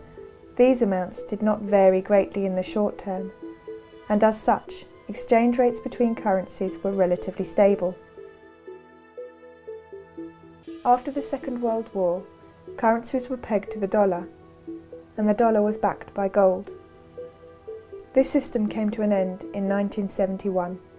So, we have a modern financial system where money is now chaotically organized. There is no exchange rate because there's no gold standard system to sustain. So we don't need it. In fact, we believe the market will resolve all of the problems of exchange. Whether your currency should be worth more than mine is a reflection of your economy relative to mine. And if that changes, the currency and the exchange rate can change. And if we need that to happen, it'll happen magically by the efficiency of market and profit seeking, and you guys know the rest, I think. A currency's value in relation to another currency is determined by the market. If more people want to buy a currency than sell it, its value increases. If more people want to sell, its value decreases. The value is set by individual banks. As they buy and sell currencies, they will adjust the exchange rate. In the last study I read in 2007, each day on currency markets, $3.2 trillion are traded each day. Who knows what the global GDP is? 50. Again, Brucey, higher. 60, that's closer. The point is, think about that exchange happening every single day. There's about 260 business days a year. It takes a few weeks to match the global value of every economic transaction that happens everywhere, every day, in a year. and it takes a few weeks. Obviously, all of us trade currency fairly regularly. If you go abroad, you exchange into another currency. That's a form of currency trading. You're swapping your pounds into whatever, euros or yen or whatever it might be. That happens fairly regularly, and that's a conventional part of the trading process. Now, large corporations have to do this on a regular basis. Where it becomes something that people question, and where you get people saying, well, hang on, this is speculation, is when you get people realising that currencies move around next to each other. And if they move around in value next to each other, there's always an opportunity to try and make money out of those changes in value, and therefore you can speculate on it. And that's the more sort of questionable end of the market. That's the bit of the market that things like a financial transactions tax would try and chop away at. Because the assumption there, and it's kind of not incorrect, is that this just produces instability for everyone else. That these people want volatility in the market because that's how they make their money. They want to encourage it, and they do encourage it by trading and speculating in the way that they do. By 2010, the foreign exchange market had grown to be the largest and most liquid market in the world, with an average of $4 trillion of currency being exchanged every day. Volatility creates a need. What does it do to countries, especially perhaps small ones like developing countries, if there are suddenly huge and instantly fluctuating financial flows? What do they have to do to cope? Production of the products that they're selling on the Increase their production and sell more, lowering the price,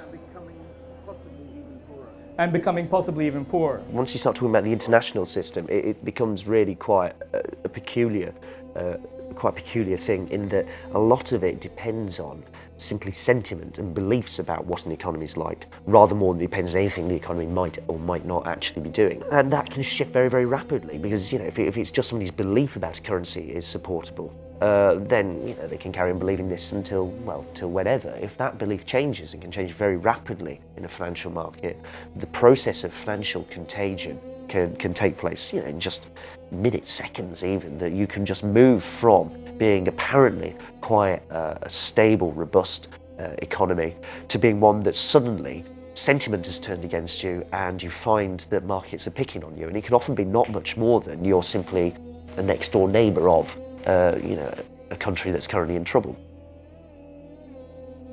Many of the world's financial crises in the past 30 years have been caused by rapid withdrawals of the nation's currency, or the currencies of an entire region. This type of activity is often referred to as financial warfare. It's benefited major institutions really quite substantially. Goldman Sachs, for example, or any large bank, has done somewhat better out of this set of arrangements than it would have done in a far more regulated environment. It's made people very, very wealthy. It's allowed financial markets to expand absolutely enormously. Anybody involved in that is keen on seeing a deregulated world. In the case of the UK, you have a government which has been quite overtly and deliberately and aggressively arguing against any forms of regulation being imposed on those financial markets. But it's not the case that someone's behind the scenes pulling the strings. It's that this is how the thing works quite deliberately, quite overtly in front of you. That's the world as it is. It's making some people very rich. They're quite happy with it. I think it is a form of economic warfare. Much of the change in the way that the global economy works over the last 30 years result from this debt, this third world debt, because it's given rich countries and banks and the financial sector enormous amounts of power and control over the poorer bits of the world where a lot of the resources are that we like using. And that's been used in a way that many people have compared to a form of colonialism. I mean, it's a very real, direct form of power that's been used over those countries to force those countries to do what are really in the interests of the richest segments of the world that they do. And as a result of that, not only have corporations become absolutely, made huge amounts of profits and become absolutely enormous and all pervasive, but the financial sector has become even bigger than that. And the real money in the world to be made today is not by producing anything at all. It's simply by forms of speculating, basically making money from money. That's the most profitable and by far and away the biggest form of activity, of economic activity that exists in the world today. To protect themselves, vulnerable countries need to accrue currency from rich countries, who create these currencies out of nothing. The Netherlands' first Governor General of Indonesia, the man who built the trade routes, fortified them. What I mean by that is built forts along them and fought Spanish fleets and British fleets, said about the development of the Netherlands Empire and Netherlands trade was, "We cannot make trade without war, nor war without trade."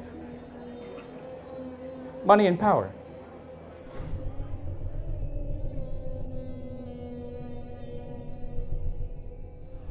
So reserves have become the way in which you can insure yourself against what? Speculation. You said speculation. Speculative attack.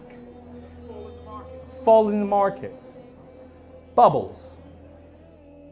When a country succumbs to a speculative attack, it is asked to deregulate its markets and conform its financial system to that of the dominant party.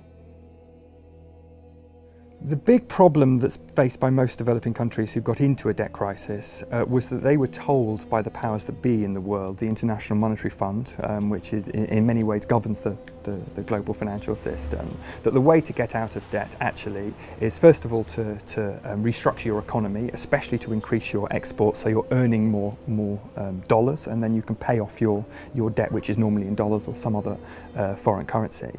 Unfortunately, time and time again that was proved to not be the case at all. Actually, countries cut back their public spending to the bone, so they stopped growing, they stopped having any potential for growth, and what they did produce was aimed at the export market, was aimed at creating dollars and so on. So they were paying off their debts, but they weren't developing their own economy at all. They were paying far more in debt repayments than they were spending on health or education or anything else, and their debts just kept getting bigger and bigger and bigger.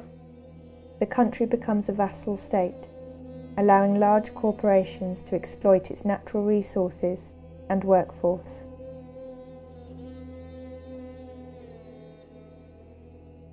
It's not even shadowy. There's no great mystery about what's happening here and about the way the world operates. It's quite blunt. I mean, for the last 30 years, you've got something pretty much everywhere, well, it certainly spreads pretty much everywhere, that generally gets labelled neoliberalism, this idea that you should have floating exchange rates, weak regulation, particularly of financial markets, minimal government interference or involvement with what market does, and that's more or less how the world operates. And then there are institutions, and the outstanding one at this point is the IMF, that will actively try and enforce this state of affairs. So it's not greatly shadowy, if you see what I mean, that there are people behind the scenes somewhere trying to manipulate stuff. It's actually, this is quite overt. This is happening, and this is how, for my entire adult life, actually, is what it starts to look like. This is how the world is operated, and it's made some people very, very wealthy. It's produced enormous concentrations of wealth. So when the International Monetary Fund comes in order to try and alleviate a country's debt problems, it imposes a set of conditions. And in the 1980s and 90s, they called that set of conditions structural adjustment program. And it tends to take very similar forms wherever it happens. And indeed, we can see structural adjustment programs, in essence, happening today in countries like Greece and Portugal and Ireland, where countries are instructed to decrease the amount that they spend on the public sector. They are instructed to liberalise their trade market and liberalise their capital market, so money can much more easily come in and out of their economy. And the idea is that this will encourage investment to come in from richer parts of the world, and that all of their problems will be solved from this investment. And in actual fact, this has proved time and time again to be completely without foundation. In actual fact, what happens is it destroys fledgling industries and capacities in these developing countries, and developing countries become completely dependent on goods and services from developed countries and also from capital from developed countries. One of the things the International Monetary Fund is very keen on is telling countries to lower the taxes that should be paid by multinational corporations when they come and operate in a country, because then you'll encourage more multinational corporations to come in. Of course, what it also means is the profits profits that are made by those multinational corporations leave the country just as quickly, and the country itself doesn't benefit. And today you have many developing countries which have got almost no tax base. They've not developed a tax base at all, and so they're even more dependent on international capital markets, on the money markets, on creating debt. And that's why you have so many countries in the world that have really been robbed of their sovereignty. It's very difficult to see how democratic societies can evolve or function when actually a government is more dependent on the diktats of the International Monetary Fund and the money markets than it is on their own people.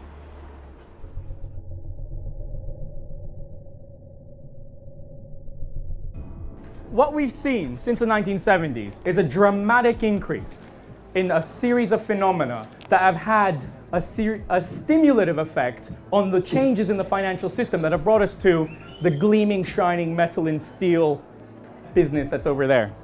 In case you don't know, that's the City of London I'm pointing at. To compensate for the lack of a defined, commodity-based value underlying currencies, financial institutions developed securitization as a means to manage risk.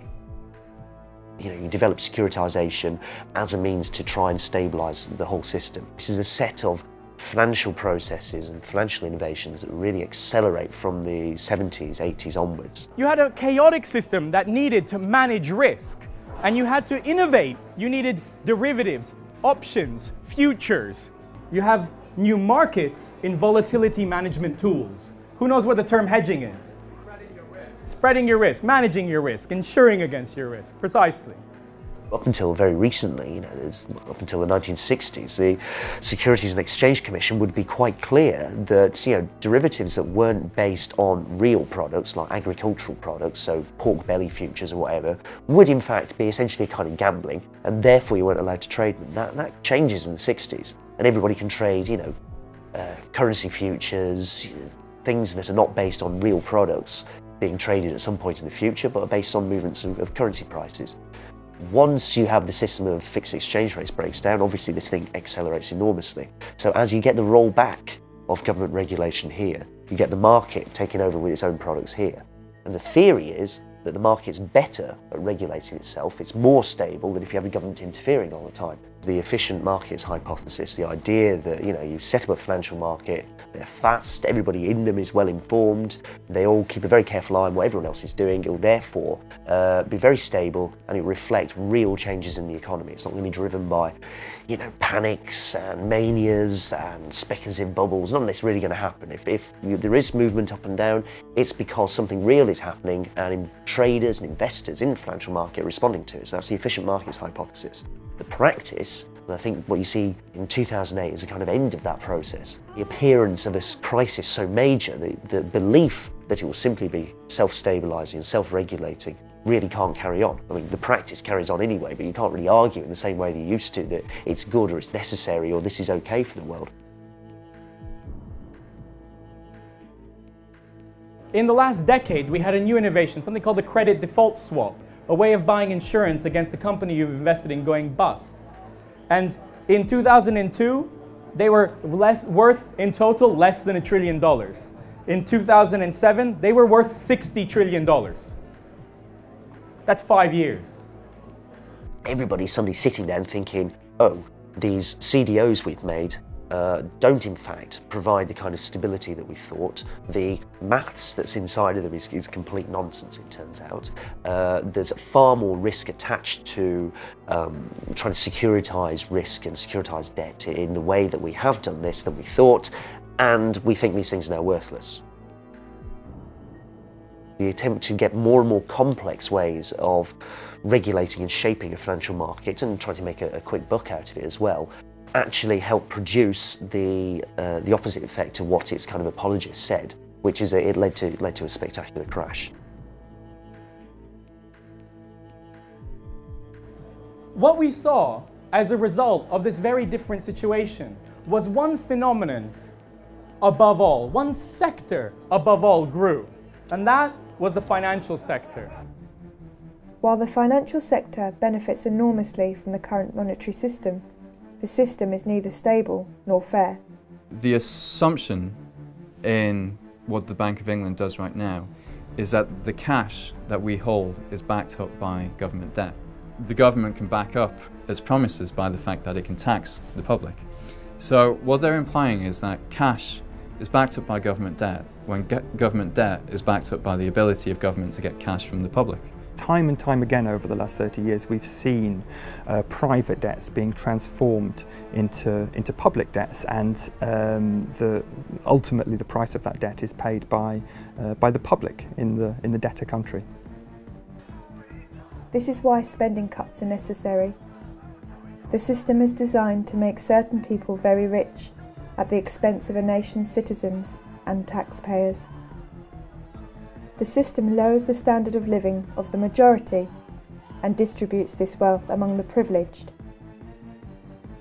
So what we're left with is a financial system since the early 70s that has no fixed exchange rates, that suddenly has increasingly open financial borders, that has central banks having to manage without having any control because there's nothing here where the gold used to be. Chaotically, they have to ease quantitatively. They have to lend as a lender of last resort.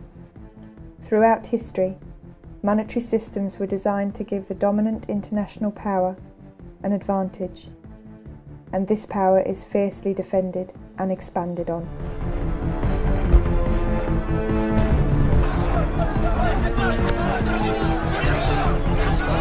And they flee in terror from an incredible bogeyman. An American flag is burned at the height of the demonstration. Both President Johnson and Francisco Franco were vilified. A new low in public protest added strain on Spanish-American relations. Order in the court! Order in the court! I want Americans and all the world to know. Come on, fire! I want Americans and all the world to know.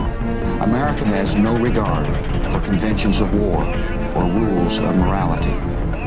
Fire!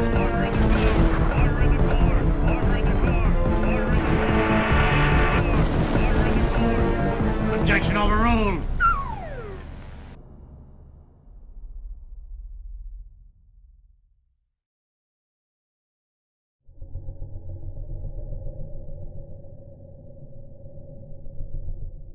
What I would like to see is a new kind of currency that is backed by something that is scarce and that we really need and we really value, something like energy or renewable energy, for example. So a sort of kilowatt-hour backed currency would be very interesting to me. We need to start valuing the things that are most scarce and that we need to survive as a human race in the long run, and backing an international currency with something like that will generate enormous investment in, for example, renewable energy, if that's the primary international unit of account that's being used. Another option is a basket of currencies, so you mix up the value of different currencies to create a very solid currency that people have confidence in. Perhaps even better would be a basket of commodities with which to back up international currencies.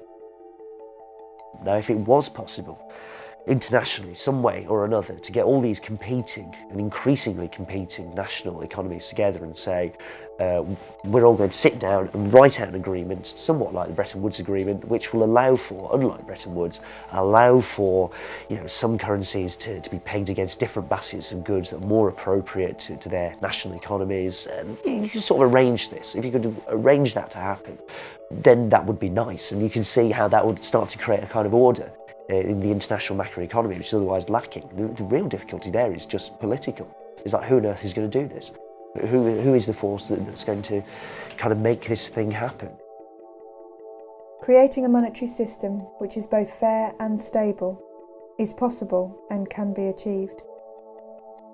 What are international organisations for, if not for such a purpose?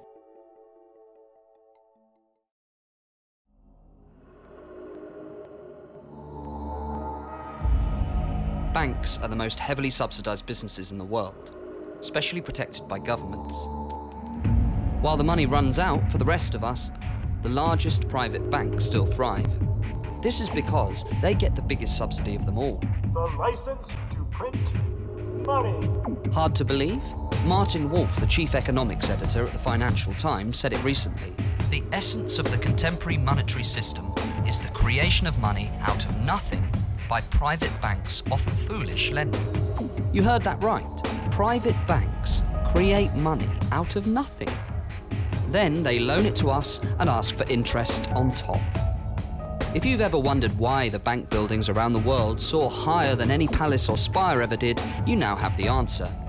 But the banks don't simply print money using secret printing presses in their basements. They don't have to. Like so many other things these days, printing money has now gone digital. With the popular use of debit cards, electronic fund transfers and internet banking, only 3% of the money in the UK is now made of paper and metal coin. The other 97% is entirely in computers. Electronic money is convenient for everyone, but it's especially convenient for the private banks, since they own, run, and control the entire digital money system. And what do they do with this special privilege? Do they channel new money, the blood supply of the nation, towards the things we need, like hospitals, schools, universities, and public transport? Not if it doesn't make a profit for them. Instead, they use their license to print money to gamble on the financial markets and push house prices out of reach of ordinary people by pumping hundreds of billions of pounds into risky mortgages. This is exactly how the banks caused the financial crisis. And now the rest of us are being asked to pay for it. If we can't afford to run hospitals and build schools, can we really afford to subsidise the financial industry?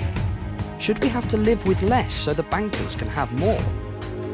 This is ludicrous, and it's time to put a stop to it. The private banks can't be trusted to hold the reins to our entire economy. We need to take away the bank's power to create money out of nothing. This will stop them from causing yet another financial meltdown and allow us to afford the crucial services that we as a society need.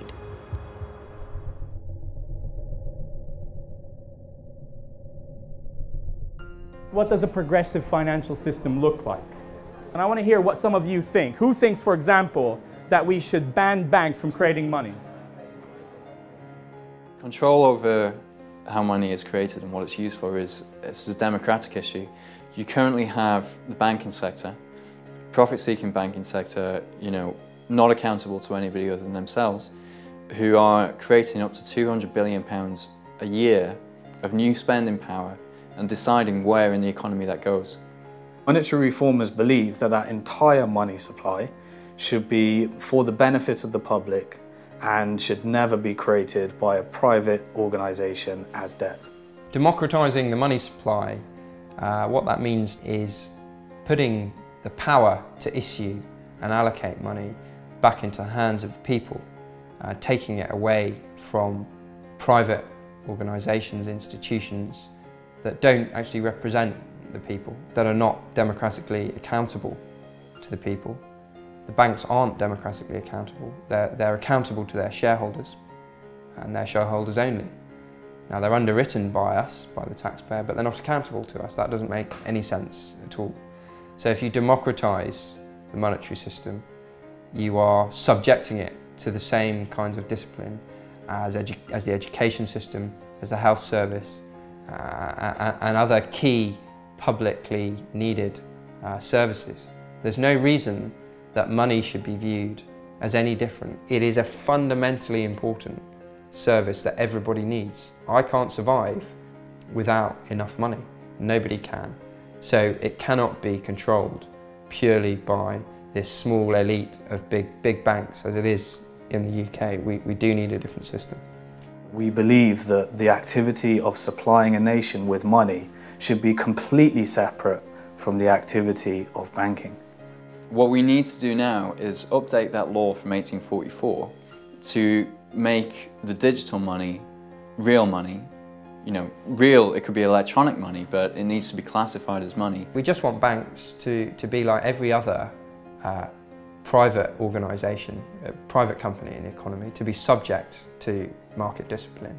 The problem is that now we're in this hybrid model where we have no control of how they spend the money, which creates our money, but also we're reliant on them to create our money. We're all constantly in debt.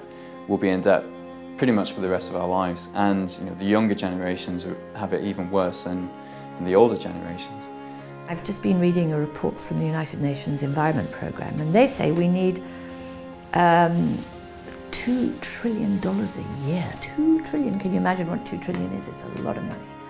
A year to finance the greening of the economy, to move away from poisonous carbon, which is poisoning the atmosphere, to alternatives to carbon. When the banks collapsed in 2007-9, we found, according to the Bank of England, not me, the Bank of England tells me that we raised $14 trillion in a year to bail out the banks. So against that $2 trillion a year to bail out the ecosystem, is no big deal. This kind of model doesn't make any sense, either from an orthodox free market perspective, because these banks are monopolists, so effectively they monopolise credit creation, so they don't obey the rules of any kind of free market discipline, yet at the same time they're not producing socially or environmentally beneficial outcomes along any real kind of scale. All that money does is enable us to do what we can do. And once we get our heads around that, we can make money work for what we need. The power to create money is so powerful. You've got to be very concerned about who has that power. If it's somebody who's going to benefit from creating the money, then they're going to have the incentive to create more than the economy actually needs. The same would probably happen if you give that power to politicians. You can't trust a politician to be trying to please voters and to have power over creating money at the same time. It's a real conflict of interest. The only thing you really can do is to give it to somebody who has no conflict of interest, an independent, transparent, accountable body. Money could be allocated according to the needs and desires of the population. Systems could be put in place to allow for direct democratic allocation of funds, either wholly or partially. A framework and rules could be established to incorporate up-to-date economic theory into how much money should be created and for what types of purposes. The government would no longer be able to get access to large sums of money to pursue armed conflict if this was not sanctioned by the populace. We would be able to see exactly what they're doing with the power to create money. We'd be able to see how much they're creating and where that money is going. And that's pretty much the only way we can get control over the power to create money and stop it being abused. The Money Reform Party was established in 2005, just after the 2005 general election. The idea of the Money Reform Party was that we would have this basic core issue that people would agree with. They might disagree on other issues, that's fair enough. There are, different ways of going about it, but that was the idea, was to go for what you might call the lowest common denominator, to attract people with disparate views. Getting elected to Parliament is not the issue, it's getting the issue, of money reform into the public domain, so that people will begin to talk about it.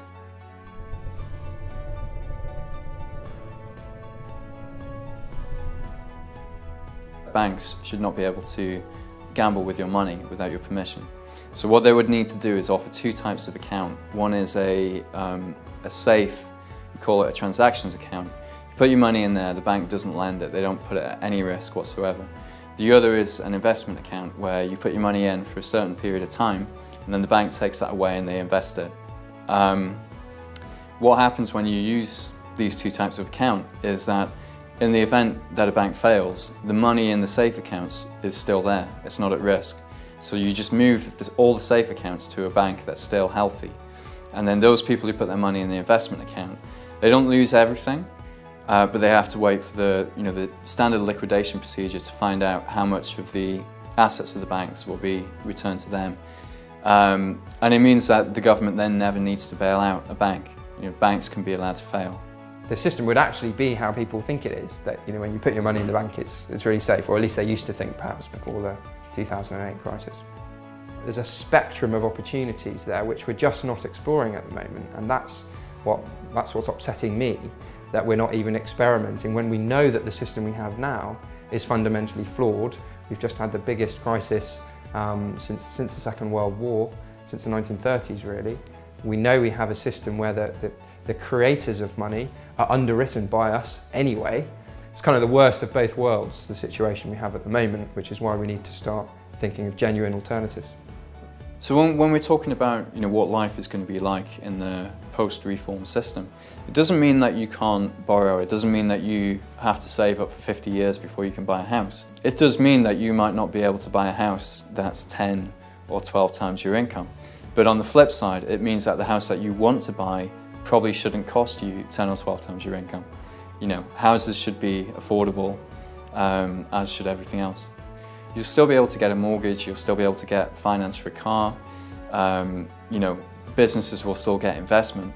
It just means that debt won't be such, it won't be so high, it won't be such a huge feature of people's lives.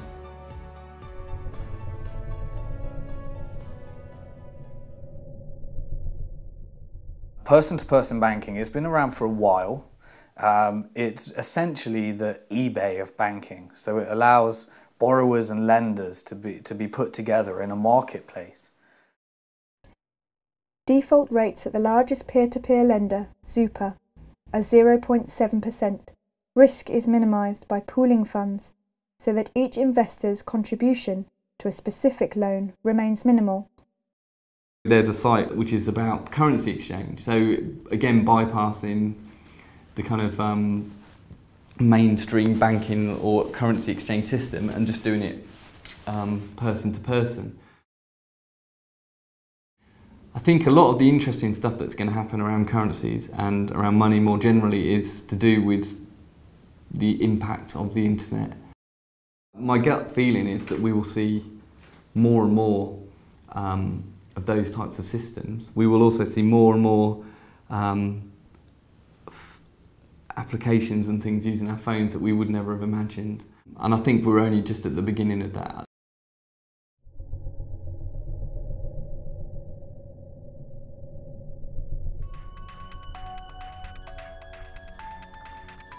The issue of monetary reform has historically been a very sensitive issue because of the incredible power, wealth and privileges it bestows. In an age where analytic thought and a scientific approach are held in such high esteem, there is no justifiable argument for keeping the mechanics and implications of the monetary process such a taboo subject. As democratic citizens, we have the right to demand a monetary system which is both stable and beneficial to society. The banking lobby is very powerful. I suspect that they won't be in favour of these kinds of models, although ultimately one could argue that it's a much more stable footing for banks. The coalition government has set up an independent commission on banking, the ICB, and their remit is to essentially make recommendations to the government on how the banking sector can be fixed. Their remit includes figuring out how they can prevent future bailouts. When they held their public meetings around the country, at each of those meetings, of the 5 panellists at that meeting, at least about 3 of them were representatives of the big banks. It's a bizarre relationship. If you were going to try and improve building regulations, you wouldn't hire a cowboy builder who'd built a building that collapsed. So why are we asking the banks for advice on what we should do about banking? The Independent Commission on Banking recommended 2 major reforms. The first was the implementation of greater capital and loss-absorbing capacity. This in effect is complementary to Basel III and will not differentiate the UK banking system from the rest of Europe. The second recommendation was the ring-fencing of retail banks. Although portrayed as harsh to the banks, it can also be interpreted as a benefit, as retail banks will now have a lower capital requirement ratio than investment banks.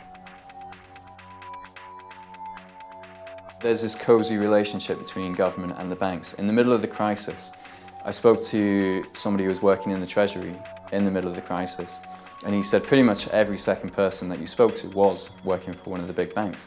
So when it comes to a decision about whether you let one of these toxic banks fail or whether you rescue it, what kind of decision are you going to get from, what kind of recommendation are you going to get from somebody who works in that bank?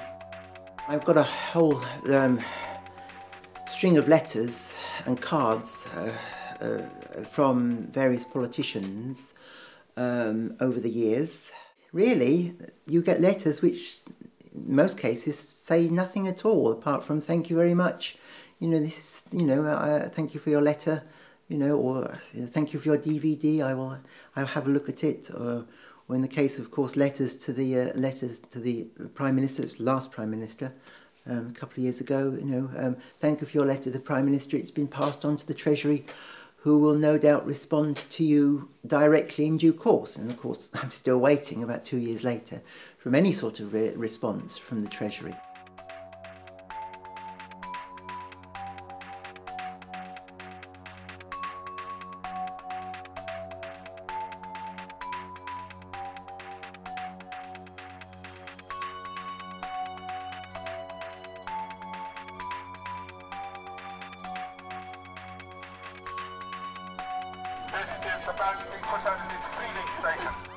Banks' balance sheets are now 4 times GDP at £6 trillion. They are holding the public hostage. Their wealth has become so great through gaming the financial system that we are at a tipping point whereby a single bank could now take down the entire economy.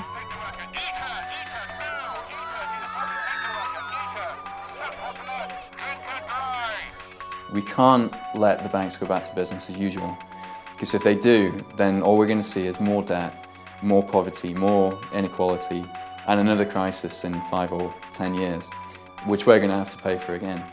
It is a political issue, ultimately, because the reforms that are required can only be achieved by Parliament. We don't need a very big act of Parliament. All it has to do is basically prevent the clearing banks from creating currency based on the debt of their borrowers.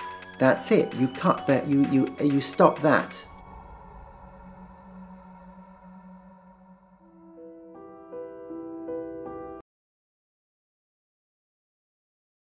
This is George. George worked in a big bank in the City of London. But one day, without warning, George's bank went bust. Luckily, the government rescued the bank and George kept his job.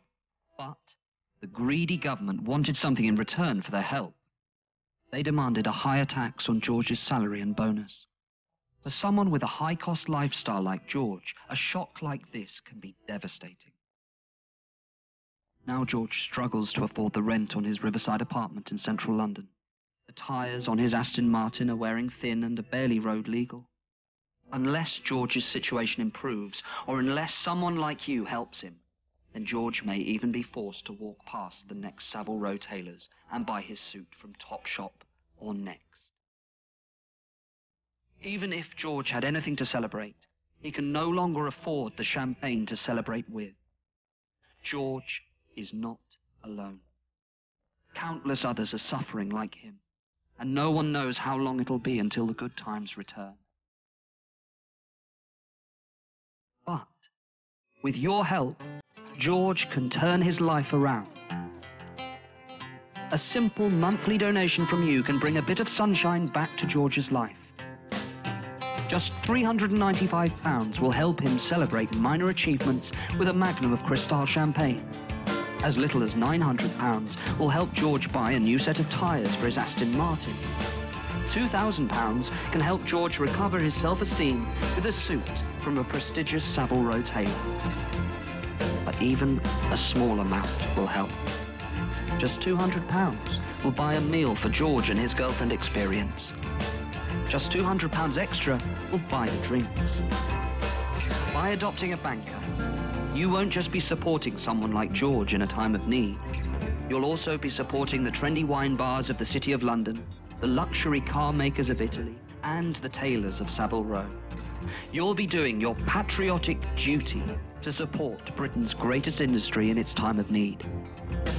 And when the good times return and George gets his bonus back, the taxes he pays will help fund the public services that the rest of you scroungers depend on. So please, until the good times return for George and those like him, will you give today?